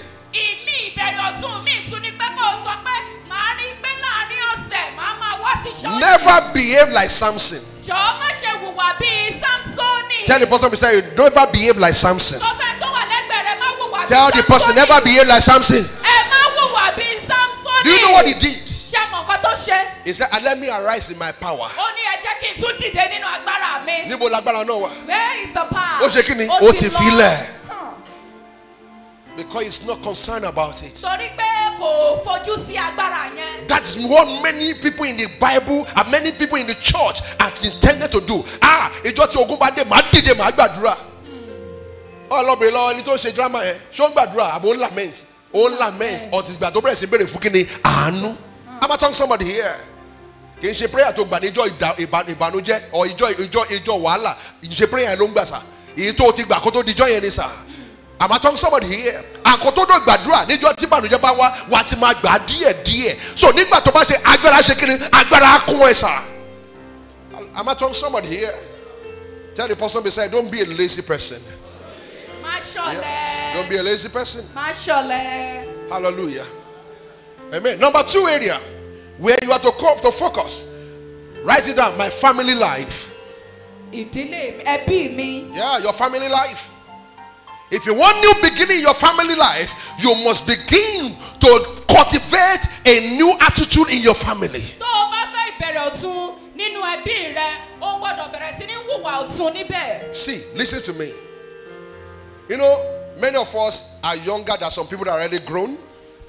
Ẹ mọ̀ pé àwa míì a ṣì kéré, àwọn míì dẹ̀ ti dàgbà. Many of us have not spent many years in our marriage. Àwa míì ìgbéyàwó wa ò tí ì pẹ́ lọ títí. Many of us are just starting. Àwọn míì dẹ̀kẹ̀rẹ́ wọ́n ṣẹ̀ wọnú ẹ̀. But listen to me. Ṣùgbọ́n ẹ gbọ́ mi. The greatest ministry of life is a ministry of family. Iṣẹ́ ìránṣẹ́ tó lágbára jù láyé òun ni iṣẹ́ ìránṣẹ́ ìdílé. When a family miss it, a society will miss it. Tí ìdílé tí kò bá ṣe bó ti tọ́, orílẹ̀-èdè ò ní ṣe bó ti tọ́. A society will miss it totally. Orílẹ̀-èdè ò ní ṣe bó ti tọ́. Those in the National Assembly, they have father and mother, isn't it? Àwọn tí wọ́n wà ní ilé You are not answering me. tó ń jókòó síbẹ̀ wọ́n ní ìyá wọn ní bàbá. Yes, sir. Those who are outside there that are drinking shisha, they have father and mother, isn't it? Àwọn ọmọ ọ̀tá tẹ́ ẹ rí níta yẹn náà ṣe báwọn náà ní ìyá àti bàbá. Because when you see area father, he has been area boys before. Somebody hearing me here? It doesn't just come down like that. It doesn't just come out. Hallelujah. And they start in the family. Inú ẹbí ló ti ń bẹ̀rẹ̀. Many of us are not intentional concerning our family. Ọ̀pọ̀lọpọ̀ wa ní ọ̀rọ̀ ìdílé wa kò ká wa lára. And we want to begin a new thing. A dẹ̀ fẹ́ bẹ̀rẹ̀ ohun tuntun. And we are asking for God for a new thing in our family. A dẹ̀ ń bẹ̀rẹ̀ ohun tuntun fún ẹbí wa. And we don't want to really create it. A dẹ̀ fẹ́ ṣètò ẹ̀ fúnra wa. Under your family life, Lábẹ́ ìgbé ayé. write it there. Kọ síbẹ̀. I will be calling my wife a sweet name. Wà ní màá máa forúkọ dúndùn péyàwó mi. I will call my husband a sweet name. Màá máa fi orúkọ dúndùn pé ọkọ mi. Mo fi eléyìí dùn ìyàwó mi tàbí fi eléyìí dùn ọkọ mi mọ́. I will not deny my wife for my husband this All week those again. things you are writing down, they are your prayer points. Gbogbo àwọn nǹkan tó ń kọ sílẹ̀ yẹn ẹ̀bì àdúrà ló ń jẹ́ fún ọ. Pastor, mo mọ àdúrà tí máa gbà torí pé o kọ̀kọ̀kọ̀ sílẹ̀ ló ṣe mọ àdúrà tó máa gbà. Pastor, I don't have prayer Yes, sir. points. It's because you don't have requests. That's why you don't have the points. Hallelujah. Ma behave like that Bakla woman that came to meet me in office. Má Only ṣe pastor. bí obìnrin tó wá bá mi níbi iṣẹ́. Nǹkan báyìí ṣe mí, mo ní He mo said, dẹ̀ dá. Pastor, this thing is happening to Mo me. ní lórúkọ Jésù kó jáde nínú ayé ẹ̀. He says, the name of Ó Jesus. ní let it go out of amen her. fire. She said, amen, fire. Mo ní kó máa lọ. Asked her to Ó go. ní pastor ṣe ti tán nìyẹn. He said, Pastor, is Ó ní that all? ríran sí mi ní. Ìran kọ́ tẹlifíṣàn ni. Hallelujah. Èmi ò bá lọ gbé DSTV wá. Kájọ máa wo papọ̀. Hallelujah. Mo gbàdúrà fún ẹ lórúkọ Jésù onípé ṣe mo ò ti ríran. DSTV ló bá lọ gbé wá. Hallelujah. Amen. No wonder tí wọ́n sọ yín di ATM, tí wọ́n sọ wọ́n di gbẹ̀wò dání. Looking for all prophet like pastor up and down. Because wọ́n fẹ́ jẹ́ kọ́ ṣe kíni kọ́ rí DSTV fáwọn. Wọ́n wá wòlíì èké kiri torí wọ́n fẹ́ kán ríran sí àwọn. Am I talking to somebody here? Inú bí ẹ, inú ò bá bí ẹ. I'm only telling you the kind of pastor mi kó tó wá sọ́dọ̀ mi kó tó mọ̀ pé ọ̀rọ̀ la máa sọ ọ̀rọ̀ Bíbélì àádẹ́gbàdúrà. Máa sọ fún mi pé kí wá ríran fún ẹ. Tọ́lọ̀ máa fi ràn mí máa sọ fún ẹ. Am I talking to somebody here? Má máa bèrè lọ́wọ́ mi pé pastor ṣé ẹ̀ ríran ni. I walked the person out. I said, go. I said, go. Hallelujah. ìdí tẹ́ ẹ máa ń gbọ́ pé Pastor Johnson burú nìyẹn o tẹ́ bá ti wọ́n ká àní Pastor Johnson burú má lọ sọ́dọ̀ wọn ara wọn nìyẹn wọ́n wá DSTV káàkiri wọ́n ọ̀rà kan sínú ọ́fíìsì o hallelujah amen sọfẹ́ ni ẹ má bínú Pastor kan sọ̀rọ̀ ni sọ ẹ má bínú hallelujah make sure you go wá sí ṣọ́ọ̀ṣì lọ́la o sọ fún pé kó wá ṣọ́ọ̀ṣì lọ́la kó má bínú torí inú lè bẹ́ lómi nsìn hallelujah ẹ wá rí mi o ẹ wá rí mi ẹjọ ẹ wá rí mi hallelujah amen. Sometimes I just have to make you to understand the truth of this thing. Amen. Hallelujah. Amen. Number 3. Your career life. Bẹ́ẹ̀ni kọ síbẹ̀ pé oṣù yìí máa lọ fi ọ̀sẹ̀ kan kọ́ nípa iṣẹ́ tí mò ń ṣe. That this month I will go and increase my knowledge about my. How will you expect a new salary and a new profit when all what you know is about old school? Báwo ló ṣe máa fẹ́ kí wọ́n bùkún owó oṣù rẹ nígbà tó jẹ́ pé gbogbo nǹkan tó. Between January and this particular August, nobody has ever gone to training about the trading that is into. Láàárín oṣù kìíní àti oṣù keje tá a wà yìí kò sí ẹni tó ti lọ fún ìdánilẹ́kọ̀ọ́. Òjò ìbùkún yóò sì rọ̀ ìlérí ìfẹ́. Listen to me. Ìrì ló máa máa rọ̀, òjò ní rọ̀. You just be seeing dew, you will not see rain. I'm not a doom pastor. I'm only telling you, if you want a new beginning, go and what? Go and learn more about what you are doing. If you are working in an organization, walk up to your boss. Sir, I want to know more about this computer that I'm doing. The only thing you will hear is any office or thing no, any okay draw there. Ṣùgbọ́n o sọ jáde yẹn ibẹ̀ ló máa ṣe ibẹ̀ ló máa wà ẹni tó mọ̀ jù ẹ lọ wọ́n á ṣe kí ni wọ́n á gbà á wọlé. Àwa lọ sórí òkè Olóńgbòdò Olúwa ẹni tó ń bá mi jà Olúwa ẹ ta ló ń bẹ jà ìwọ ló ń bá rẹ̀ jà ìwọ. Because you do not know new thing, a new beginning will not what? Will not come. Torí pé o mọ̀ kan tuntun ìbẹ̀rẹ̀ ọ̀tun ò dẹ̀ ní dé. It will not come. Hallelujah. Hallelujah. Amen. Ọ̀nà oríṣiríṣi náà máa fi ń ṣe rice. Ṣùgbọ́n ọ̀nà kan ló wọ̀ white rice. O mọ̀ nípa coconut. O mọ̀ nípa ọ̀fadà. O mọ̀ nípa kíni jollof rice. O mọ̀ nípa fried rice. But what? White rice. Kò ṣe ní sún akùnrin àtàwọn ọmọ ẹ nínú ilé. Á sún wọn sà. Á sún wọn ó dẹ̀ pé rẹ̀ ń yàwó. Ọkọ ẹ̀ dẹ̀ ń jáde ní gbogbo ìgbà tó bá ti lọ ṣiṣẹ́ abẹ́sọ́dọ̀ màmá tó ṣe kíni cotton ni o cotton ló fi bo church. Ani kini ani ṣe coconut tàbí kini 1K lè fẹ́ jẹ a ṣe kini a ṣe 1K fún ìwà délé wà tó gbé kini white rice wa irun ló máa fi jẹ sà ani kò má dà pé pásọ máa gbọ́ pé mo ò ṣe kini mo ò jẹun nílé hallelujah and torí pé o ti fọ́kọ gbogbo ìgbà ló máa ń raṣọ mọ́ gbàyà ọ̀lẹ́lẹ́ tí ẹ̀kọ́ ti wọnú ọ̀lẹ́lẹ̀ ẹ̀kọ́ ṣe kini kò lè jáde mọ́ gbogbo ìgbà ó tiẹ̀ jẹ́ kí yà ọkọ ẹ̀ kó tiẹ̀ rí ẹ pé kó ní pé this is a preach lady tó bá ti ṣoṣo mọ́gbà àtọ́ àwa dà padà wà ní alẹ́ làṣà wà kò sẹ́ni tó ṣe kini kò sẹ́ni tó rí mi má má jẹ́ kọ́kọ́ rẹ sùn pẹ̀lú eégún hallelujah amen ẹnu náà wà á rọ́kọ á ní pé òkùnkùn fẹ́ nu bo ni mọ́ ìgbà yẹn ló máa rí ẹmọ pákó tó máa ń gùn yẹn ìta gbangba níwájú ilé ló máa ṣe kíni ló máa fi rún pa. See, let me tell you, I'm not saying those things are bad, but I'm only telling you that there season that you do that and there season what you should not do it. Yes sir, I'm telling you the truth. By the time you see before December in this particular church, you see a new thing. Yeah. You can't be coming here and you feel the same way. No, it's impossible. It's impossible. Somebody hear me here. And when God shifting the church, your life also what should be shifting. Number 4, your earth life. Your earth life. I'm teaching you how to design your own what? Your own new beginning. Look at your earth life. Mommy, Mommy, please. Mama fi your sinu oúnjẹ púpọ̀ jù nísìn àti àwọn magi. Ṣé mo pé mo ti pé bí like 40 something. Ẹ kò máa reduce àwọn spices here, dear. You are washing your earth life. Yes. Angel will never come and wash it for you. Somebody can hear me here. Yes, sir. It will never come, sir. Áńgẹ́lì kan ló máa ṣe fún ẹ. Ode láti fi ṣe wo ẹfimilẹ kini ẹ jẹ́ kí n jẹun jẹ yẹn ó yá wo gbé ọ̀rọ̀bọ̀ kan wá ó yá gbé búrẹ́dì wá torí tí n bá jẹ búrẹ́dì tó máa ṣe kíni máa jẹ ẹ̀bà yẹn ikùn náà là ń ṣe kíni là ń jẹ sí kò sóhun tó máa ṣe fún mi. No wonder every part of your body is filled with sugar. Lọ́la wa bá pásọ á ní ìtọ̀ ṣúgà ń ṣe mí ta ló kọ́ sí ẹ̀ fún ara láìfọ̀ ẹ̀ dá mi lóhùn o. Many of us, we never look into this area of our life. And we want our head to receive what? A new beginning. Ask the person beside, when have you gone last to check your BP? Ask the person. When have you gone last to check your BP? And if you know, Ababalola olomi yere o mi yere o agomida. Hallelujah. Amen. I'm not saying that you're not going to leave.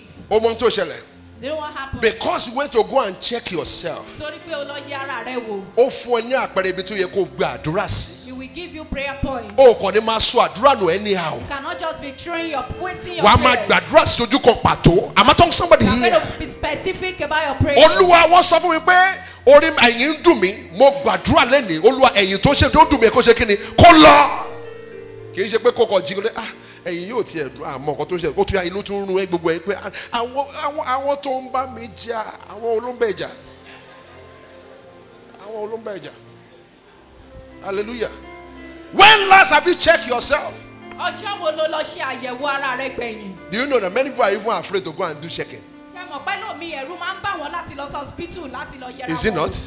Listen to me. It's because you don't have faith. If you go and check and the doctor said, mommy, ejo, bye, don't say whatever. You go back to God like Ezekiah. Am I talking to somebody here? He said, whose report will you what? Will you believe? It's because you don't have faith. Yes. And the truth is this. From research, listen to me, from research, those who are able to know their condition, they live more 25 years than people that just live assumption. Go and search Google to look at this thing. You live better 25 years more than people to check in it. Yes, sir. Because when you know, you'll be able to know what? The prayer what? To pray. You know the prayer to pray. That's how some people walk. We are doing business. You don't know what is happening there. Now, the economy of Nigeria is moving forward by what? By inflation. Meaning that your 1 naira has become 710 naira by dollars. Am I talking to somebody here? Meaning your 1 naira, before you can buy something good, it must be 700 what? 710 naira. Ohun tó fi 1 naira rà lánàá o lè fi rà lẹ́ni. Meaning o gbọ́dọ̀ kó 710 naira jọ kó tó ṣe kíni kó tó ra nǹkan tó rà ní kíni 1 naira lánàá. That's what it means. Now you want to spend 2 naira. How much is that? 710 times what? Times 2.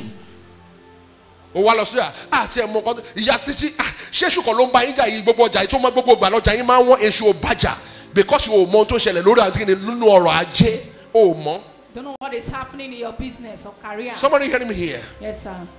There are sacking many people in the organization today. And many people will be saying, Oluwajo, má jẹ́ kó sack me, má jẹ́ kó sack me. Let me tell you. They should not be sacked. Let me tell you. Tó bá jẹ́ pé o wà lára àwọn tí wọ́n máa sack. If you are among those whom they are going to sack. The only way you can remove yourself is to become valuable. Yes. Become what? I can't hear you, ma. What did I mean by valuable? Let me say it in Yoruba. Kò sẹ́ni tó ń yọ igi tó ń ṣe ń jẹ jiná kò sẹ́ni tó ń yọ dànù. Am I talking here? Kò sẹ́ni tó ń yọ dànù sà. Kò sẹ́ni tó ń yọ dànù. Tó bá yọ dànù ebi á ṣe kíni ebi á pa. So pàpà síbẹ̀ á ṣe kíni á fi igi yẹn lẹ̀. So go and become valuable. They will not remove you. Ètò òṣè tó lọ jókòó sórí òkè láǹgbòdò tó ń gbàdúrà yẹn lọ fi kọ́ iṣẹ́ mọ́ iṣẹ́ lọ fi kọ́ ìmọ̀ mímọ̀ tó bá ti wá ṣe tó wàá lọ gbàdúrà. Go and learn more. Pé Olúwa àwọn iṣẹ́ tí mo kọ́ yìí jẹ́ kí ògo mi fi wọ̀n sójú kíni ojú ọ̀gá mi. Simple as that. God, this work I've learned more. Let me find favor in the sight of my boss. Somebody hearing me here? Yes, sir. Number 5. Your financial life. Ètò ìṣúná rẹ. Your financial life. You want God to begin a new thing in your finance. When last have you saved? Ọjọ́ wo lo ti fowó pamọ́ gbẹ̀yìn? When last have you saved? Ọjọ́ wo lo fowó pamọ́ gbẹ̀yìn? Yes, sir. When last have you saved? Ọjọ́ wo lo fi pamọ́ gbẹ̀yìn? Are you not using all your 10 hands to eat? Ṣé kò ń ṣe gbogbo ọwọ́ mẹ́wẹ̀ẹ̀wá ló fi ń jẹun? Owó ẹni àti tí kò ṣe ẹni kí ló máa ń pè é? Níná lówó. No wonder tó ṣe wà nínú oko gbèsè. Owó lówó tún ná. Hallelujah. Amen. When you are not careful with your financial life, you might not see a new beginning in your finance. Tó o bá ṣọ́ra nípa ètò ìṣúná rẹ, o lè má rí ìbẹ̀rẹ̀ ọ̀tuntun lórí rẹ̀. Am I talking to somebody here? Yes, sir. You are doing business or you are trading. You are not doing what? You are not doing a job.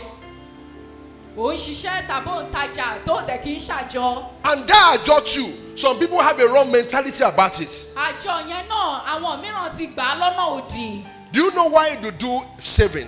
Ṣé mọ ìdí tá a fi ń fowó pamọ́? The reason why you do saving is to bring investment around you. Òun ni láti lè mú àwọn nǹkan tó lè fi owó yẹn ṣe kó ba lè di púpọ̀ láti Not lè to fi bring hàn. it into a materialism. Kì í For ṣe example, ẹnìkan ó ń dá àjọ.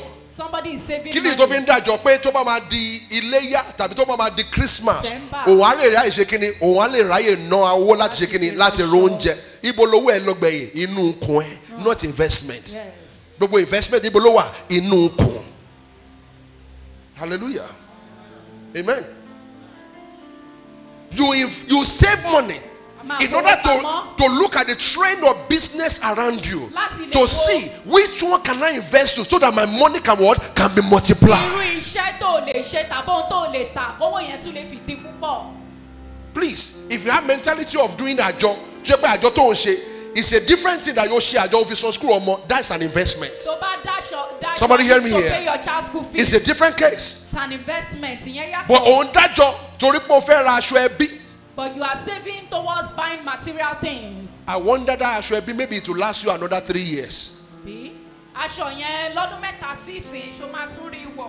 Somebody hearing me this morning. Yes, sir. You must look at your financial life and create a new beginning for it. O gbọ́dọ̀ wo ètò ìṣúná rẹ bó o ṣe ń náwó kó o dẹ̀ wá ọ̀nà tuntun tó o máa fi gbà ṣètò rẹ̀. Listen to me. You must have heard series of story about why do you have to save your money in bank. Wàá ti gbọ́ ọ̀pọ̀lọpọ̀ ìtàn nípa ìdí tó yẹ kó máa fowó pamọ́ sí báǹkì. In the sense that somebody will tell you that the bank is not a good place to save your money. Àwọn míì á sọ fún ẹ pé kò ń ṣe báǹkì ló yẹ kó o máa tọ́jú owó ẹ̀ sí. Listen to me. Ẹgbọ́n mi. Money that you don't save in bank and you Owó keep tí- it in your hands, it is reducing by inflation.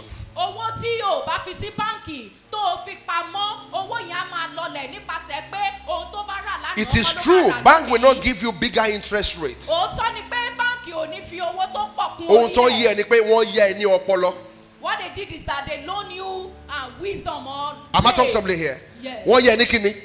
They loan Kí you ni brain. mo mí ìgbà kan yẹ lọ́pọlọ? What do Pé I mean by brain? tí ìgbà tó máa fẹ́ ṣe ìpinnu láti mọ bó ṣe máa náwó ẹ̀ ò nira ò tí ì ná àwọn ẹ̀ ní kíni ní ìnákúnà. So that when you are ready to spend the money, you will not squander it. Am I talking somebody here? Yes, sir. Torí o lè fi sọ́wọ́ bàbá Bímpé tó bá lọ gbà lọ́wọ́ bàbá Bímpé lọ́la ní àmá bínú ọmọ mi kò ṣàìsàn díẹ̀ mo ṣe kíni mo ti ná màá ṣe kíni màá dá padà á wá fún ẹ ní ọjọ́ gúngùn but o lè dé báńkì sọ pé àwọn náwó ẹ̀. Sir. Am I talking here? Yes, sir. Wàá gbowó ẹ̀ padà. Your money is always intact. Then you know go and what and invest in what you want to invest. Wàá wá lọ fi ṣe nǹkan tó o fẹ́ fi ṣe. Somebody hearing me here? Yes, sir. Number 3, under that one, let me say this. How many of you intended to invest in land? You want to invest in land property? Ẹ̀yin mélòó lẹ fẹ́ Raise máa up your ra hand lẹ̀, lẹ now. fẹ́ You máa want to ta lẹ̀? invest in land property. You don't know the reason why I'm asking. Ṣé mọ̀ ìdí tí mo fi ń béèrè? Raise up your hand. Let me see. Okay, you want to invest in land property. Okay, on Thursday, you people that raised up your hand and showed that you are in the service on Thursday. Ẹ̀yin tẹ́ ìnáwó sókè tó bá You ní people that do Thursday, not ẹ raise wá. up your hand, don't come and see me. Oh. Ẹ̀yin tẹ́ Don't ìnáwó come and see sókè ẹ me. má wá. Don't come and see me.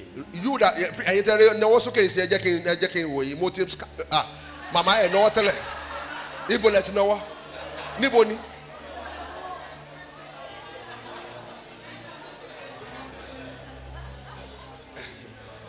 Ẹ náwó.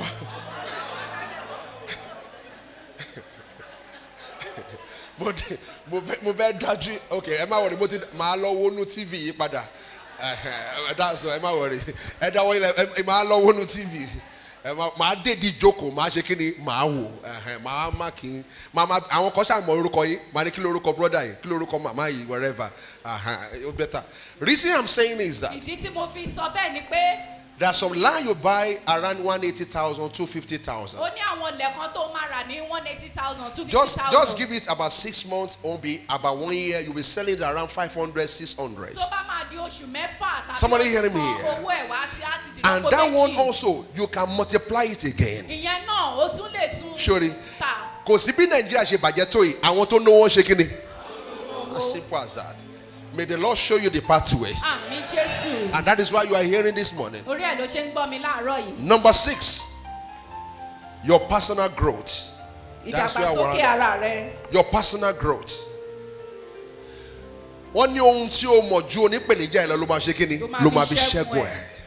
Somebody hearing me? What you know more than your challenger is what you are going to win. Use to what? To win that challenger. Many of us are here. It is true. We have graduated from school. How many personal growth books have you read? Yes, for your growth. Mama, good morning, Mabino. Edide. Hallelujah. How many people lower London into Shisha? 3. God bless you. Talonie or be married to Shalonda. Mary Maru. Okay, they came. 1. God bless you. Now, if you have somebody, even it is one, that you have that is working under you, if you want that particular business to multiply, you must have a knowledge of training that person adequately. Adequately. When I say adequately, I'm not talking assumption teaching, I'm a training. You know, assumption training is that that is an assumption training. Somebody hear me here? Yes, sir. A deliberate training is that be 3 hours. We work like 3 hours. To Bama say of father rice. If you want to cook a father, this is the measurement to cook with 1 big I'm not talking somebody here. Hallelujah. Now, while you are doing that, you are solving 2 problems. 1, for your organization. 2, I will come back. I'm not talking somebody here. And listen to me. Is it not? 15,000 naira. You are going to charge them. I'm not talking somebody here. Yes, sir. So while you are making money from your organization, you are also making money what? In your training. That is why whatsoever you are doing, go and know more about it. Because it's a 2 dimension. 1 for your organization. 2 for what? For your personal blessing. I am in that organization where I am. Apart from providing solution for them in the organization, people are calling me everywhere to come and do consulting for them. And that is why I never ask you in this particular church, oh, you can never find me there. I'm not talking somebody here. If you pay, it's according to what? You and God. I will not come and challenge you. Why? Because I too am doing my what? I'm doing my own things. Yes, I'm doing my own things. And I schedule my time. That when I'm going for this particular training, it is out of my personal growth. That many books I'm reading. Because whoever that's going to train must know the man that what? Those who is being trained. There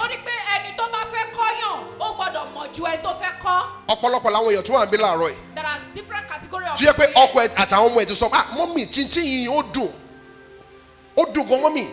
One sọ pé kí ni chinchin ẹ ṣe kí ni ó dùn ṣùgbọ́n kí ni ọ̀fẹ́ ló fi ń ṣe nínú ilé tó bá ti fẹ́ ṣe bẹ́ẹ̀ di àwọn kan nínú ilé á ní à mọ́mí ti di ẹ jẹ́ kí n fi lé ìràn yìí lọ́wọ́ I love for where a chin chin. I be a flower. I share after all. There's a space of that. But what you need to do that turn it to what? To a business. Am I telling somebody here? Hallelujah. Turn it to business. And while you are doing that, you are creating a new beginning for what? For your life. You are creating a new beginning for your life. Many of you know how to plait ear. What I go more at the village. Any mommy, any auntie, my boy, sharing here. One go work at auntie a whole day. Or did it 2 hours, 12 hours. One can't do my shaking come at the I want to know any pastor more roll listen. My dear father, so down to shape passion here. The Deloria said, why you blessed this morning? I'm blessed. Hallelujah. Hallelujah. You can create your own new beginning. Yes, you can create it. You can create it. Hallelujah. Amen. Listen to me. I have a particular bricklayer. Kini mo pe? Mo so pe civil engineer. Kini mo koruko e? Bricklayer. Yes, what pay? Go fi be lost school Montreal like so here. That means he's not that educated. Mo mọ̀ pé àwọn náà máa ń gba àwọn èèyàn tó máa ń ṣe training fún. I didn't know that they also have apprentices. He's one of my customers. Ọ̀kan lára àwọn oníbàárà mi ló jẹ́. I just met him. I said, mi ní Daddy Kúnlé lórúkọ ọmọ ẹ̀. Mi ní owó máa ti ń dé sí lọ́wọ́ sí. Ó ní pastor kọ́lọ̀ ṣàfihàn ní ọpọlọ tí o máa fi máa rí owó ní Nàìjíríà.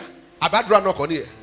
Ọpọlọ tí o máa ṣe kíni? Téèyàn fi máa rówó. Ìyẹn ni pé owó wà Nàìjíríà nìyẹn. Ó wà. Ṣùgbọ́n o nílò kíni? Ọpọlọ láti ṣe kíni? Láti mọ ibi tó wà. Àdúrà pàtàkì. Amen. Mo wá ní kí ló ṣẹlẹ̀? Oníṣẹ́ mọ̀ pé àwọn tí wọ́n wá ń ṣiṣẹ́ ní labourer ní site. Ṣé pé wọ́n kọ̀ wá ń ṣiṣẹ́ yẹn pé wọ́n kọ̀ ṣiṣẹ́ èdè wọ́n á gbowó wá ṣe kíni? Wọ́n á lọ. Òun wá sọ fún wọn jọ pé ṣé iṣẹ́ tó ń ṣe yìí ṣé ó máa tó ẹ jẹ? Ó ní sàkáṣà ṣe kan káṣà ṣe kí ká má ṣà da olè ló sọ fún bàbá Kúnlé sọ ok ṣó lè kó àwọn ọ̀rẹ́ ìjọ kóun ṣe kí ni kóun máa kọ́ wọn bọ́n ṣe máa miss ilé kó má dàbí pé bóyá gbogbo ìgbà làwọn kàn máa pè wọ́n bíi labourer àwọn náà lè máa lọ ṣe kí ni máa lọ gba iṣẹ́ bó ṣe kó àwọn èèyàn jọ nìyẹn o bí bàbá Kúnlé ṣe ń ṣe kí ni ṣe training bricklayer ìwọ ló pe ní iṣẹ́ ìdọ̀tí ṣùgbọ́n òun make owó nínú ẹ̀ torí nígbà tó ń fún lówó yẹn wọn ò kọ bricklayer sórí ẹ̀ àmọ́ ọkọ sórí títí ẹ̀ pé màmú ní rẹ̀ sì lélẹ́yìí dami lóhùn that tell you money is what? Neutral.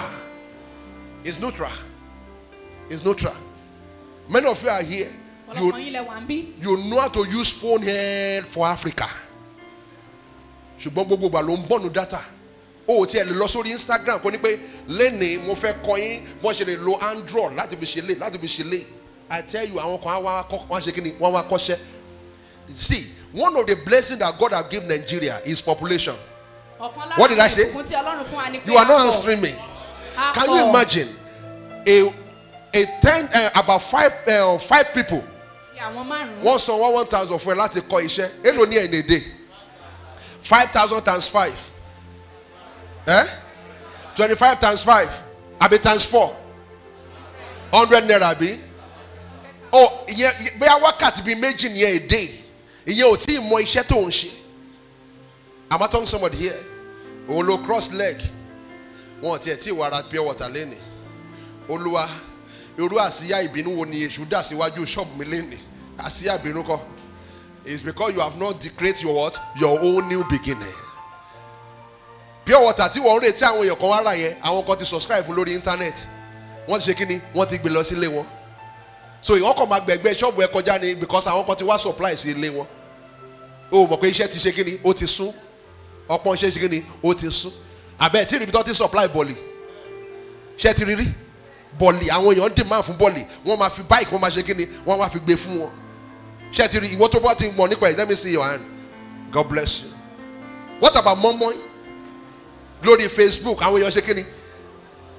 Ó wá ní pé àwọn pastor ẹ wá bá mi dòróró sí irú igun street ilé mi sà ẹ bá mi da in fact mo lè lọ ra gálọ̀nù òróró sà ẹ jọ sà ẹ wá bá mo ò ní da òróró kankan orí ẹ màá kọ́ jẹ́ kíni màá da òróró kórìí ẹ lè ṣe kíni kó lè gba èyè kórìí ẹ kọ́kọ́ gba èyè hallelujah wọ́n ní pastor ti ń bu wa ni ẹ mọ̀ wá bóyin o am I talking here? Okay, let me now say the last one so that we can go home. Relationship life.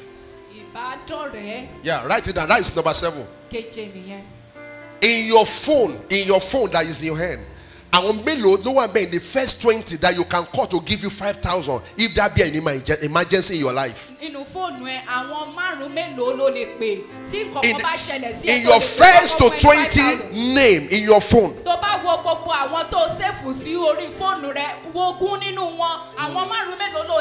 How many 5 you can call? Please quickly transfer 5,000 to my account. Titi, please quickly transfer 5,000. I want to quickly use it to do something. When I finish in about 2 days, I will return to you. How many of them in that particular 5? So about to see, go and delete those particular names. If there is no, tell the person beside, go and delete them. Yes, go and delete it. Do you know those ones that if you don't delete, I call them sympathizer. One draw the jot must pay. Eba me a mommy mati law. Daddy mati law. One by sense of a you are share be on the cabe wood. I'm a bear. I'm a bear. Wadada. I'm not talking somebody here. Hallelujah. We call it strategic relationship. To just pay. See, Kokobasha, one any big pay. Ishe come a jade. Only pay won't be 1 million. He pay more than money be 500,000. Or Jackie any 500 toku. So that Kofi buy share Danny. So to back party so at least was so me pada. You run on to in relationship near. I'm not talking somebody here. Can you shout to my granny? Ijo ni o to ma se somo loruko ni arin area yin so ke ma gbegbe la mo pa like am lo si bi somo loruko kolon ba le se wa ni kini oni bisi. Olorun ma se lo ni bisi wo lo mo. I'm not talking somebody here. Hallelujah. Amen. Somebody learning something this morning. And again, tó bá ti rí pé lára àwọn 1 to 20 yẹn àwọn tó máa ń pè ẹ́ fún oko gbèsè ló pọ̀ jù á ní dáàdi ẹ̀ẹ́dẹ̀ ya mi ní 1 naira ẹ̀ẹ́dẹ̀ ya mi 5 naira delete orúkọ wọn. What did I say? Delete wọn. Mo mọ̀ pé yín lójú àánú gan torí ẹ̀ lèmi ò ṣe ní wọn nínú fóònù mi. Hallelujah. Mo ò ní wọn lórí fóònù mi ní àtọ̀ ẹ̀ lè orúkọ àwọn orúkọ yẹn lónìí fún mi for what? For what? You know, when you are sentimental about a thing, your judgment will be wrong. Somebody hearing me here? When you are sentimental about a thing, your judgment what? Will be wrong. Will be wrong entirely. I'm not saying that you should go and hate people. I'm only trying to tell you, Kofi away your Kofi yara reka. Surround yourself with good people. Yes. People that can make your marriage to be strengthened. People that can strengthen your businesses. People that can strengthen your children. You called somebody and said, my children had an admission at Bowen University. Once of a player on what it was Bowen. Even in your primary school. Why don't you go there? Oh, she just Bowen over what is yellow. You run with your back. Can you money go see? Damelo will see you. Delete here. Delete here. I will pay fiancé. There's a pay friend. Who was to say, hey, sweetheart, listen. Canada is open for me. One in Canada on here, Yanadania, can you back beer, a man, Nigeria, let me make here. Can you go to the delete here? Delete here. You want in Nigeria, what in Nigeria? Hallelujah. I'm not talking to somebody here. It might be funny until when you come to that situation, you understand what I'm saying. Hallelujah. Amen. You know, I know, how many of you know this particular Yoruba? I come about some million. How many of you know that Yoruba? Amasaban so ani come shekini e ma je kon so mi ni kogo ma shekini ma delete here. Yes sir. Ma delete here. Amen. Àwọn èèyàn mélòó ló gbé ẹni tí ó wà ní ọmọ ẹni tó ní àkọdùn àbí àrùn ẹgbà? How many people carry him? Èèyàn mélòó? Mẹ́rin. Tó bá ṣe èèyàn gidi ṣó máa gbé. Wọ́n ò ní gbé sà. Wọ́n ò ní gbé. One bede bitiri ewa. One ipete bajeka wole ashekini afo ile. And they did it, isn't it? Because of what? Because of one man. May God surround you with such kind of people. I said God surround you with just such kind of people. Amen. In the mighty name of Jesus. Amen. I want you to pray one prayer before you go home this morning. The prayer is this. Lord, give me a new vision. Yeah. tó bá ti ní o lè kúrò bí tó wà sá. If you don't have it, you will not live where you are. Òótọ́ ló ti ní àwọn ìṣẹ́gun kan ní àná. Truly, you had victories yesterday. Kò lè dààmú títí òní. It cannot help you for today. And it cannot be like that tomorrow. Kò lè dàbí tọ̀la. Olúwa fún mi ní ìran tuntun. Lord, give me new vision. Sọ di àdúrà. Pray. Olúwa fún mi ní ìran tuntun láàárọ̀ yìí. Fún mi ní ìran tuntun láàárọ̀ yìí. Give me new vision this morning. Fún mi ní ìran tuntun láàárọ̀ yìí. Give me new vision this morning. Fún mi ní ìran tuntun láàárọ̀ yìí. New vision. Fún mi ní ìran tuntun láàárọ̀ Give yìí. me new vision.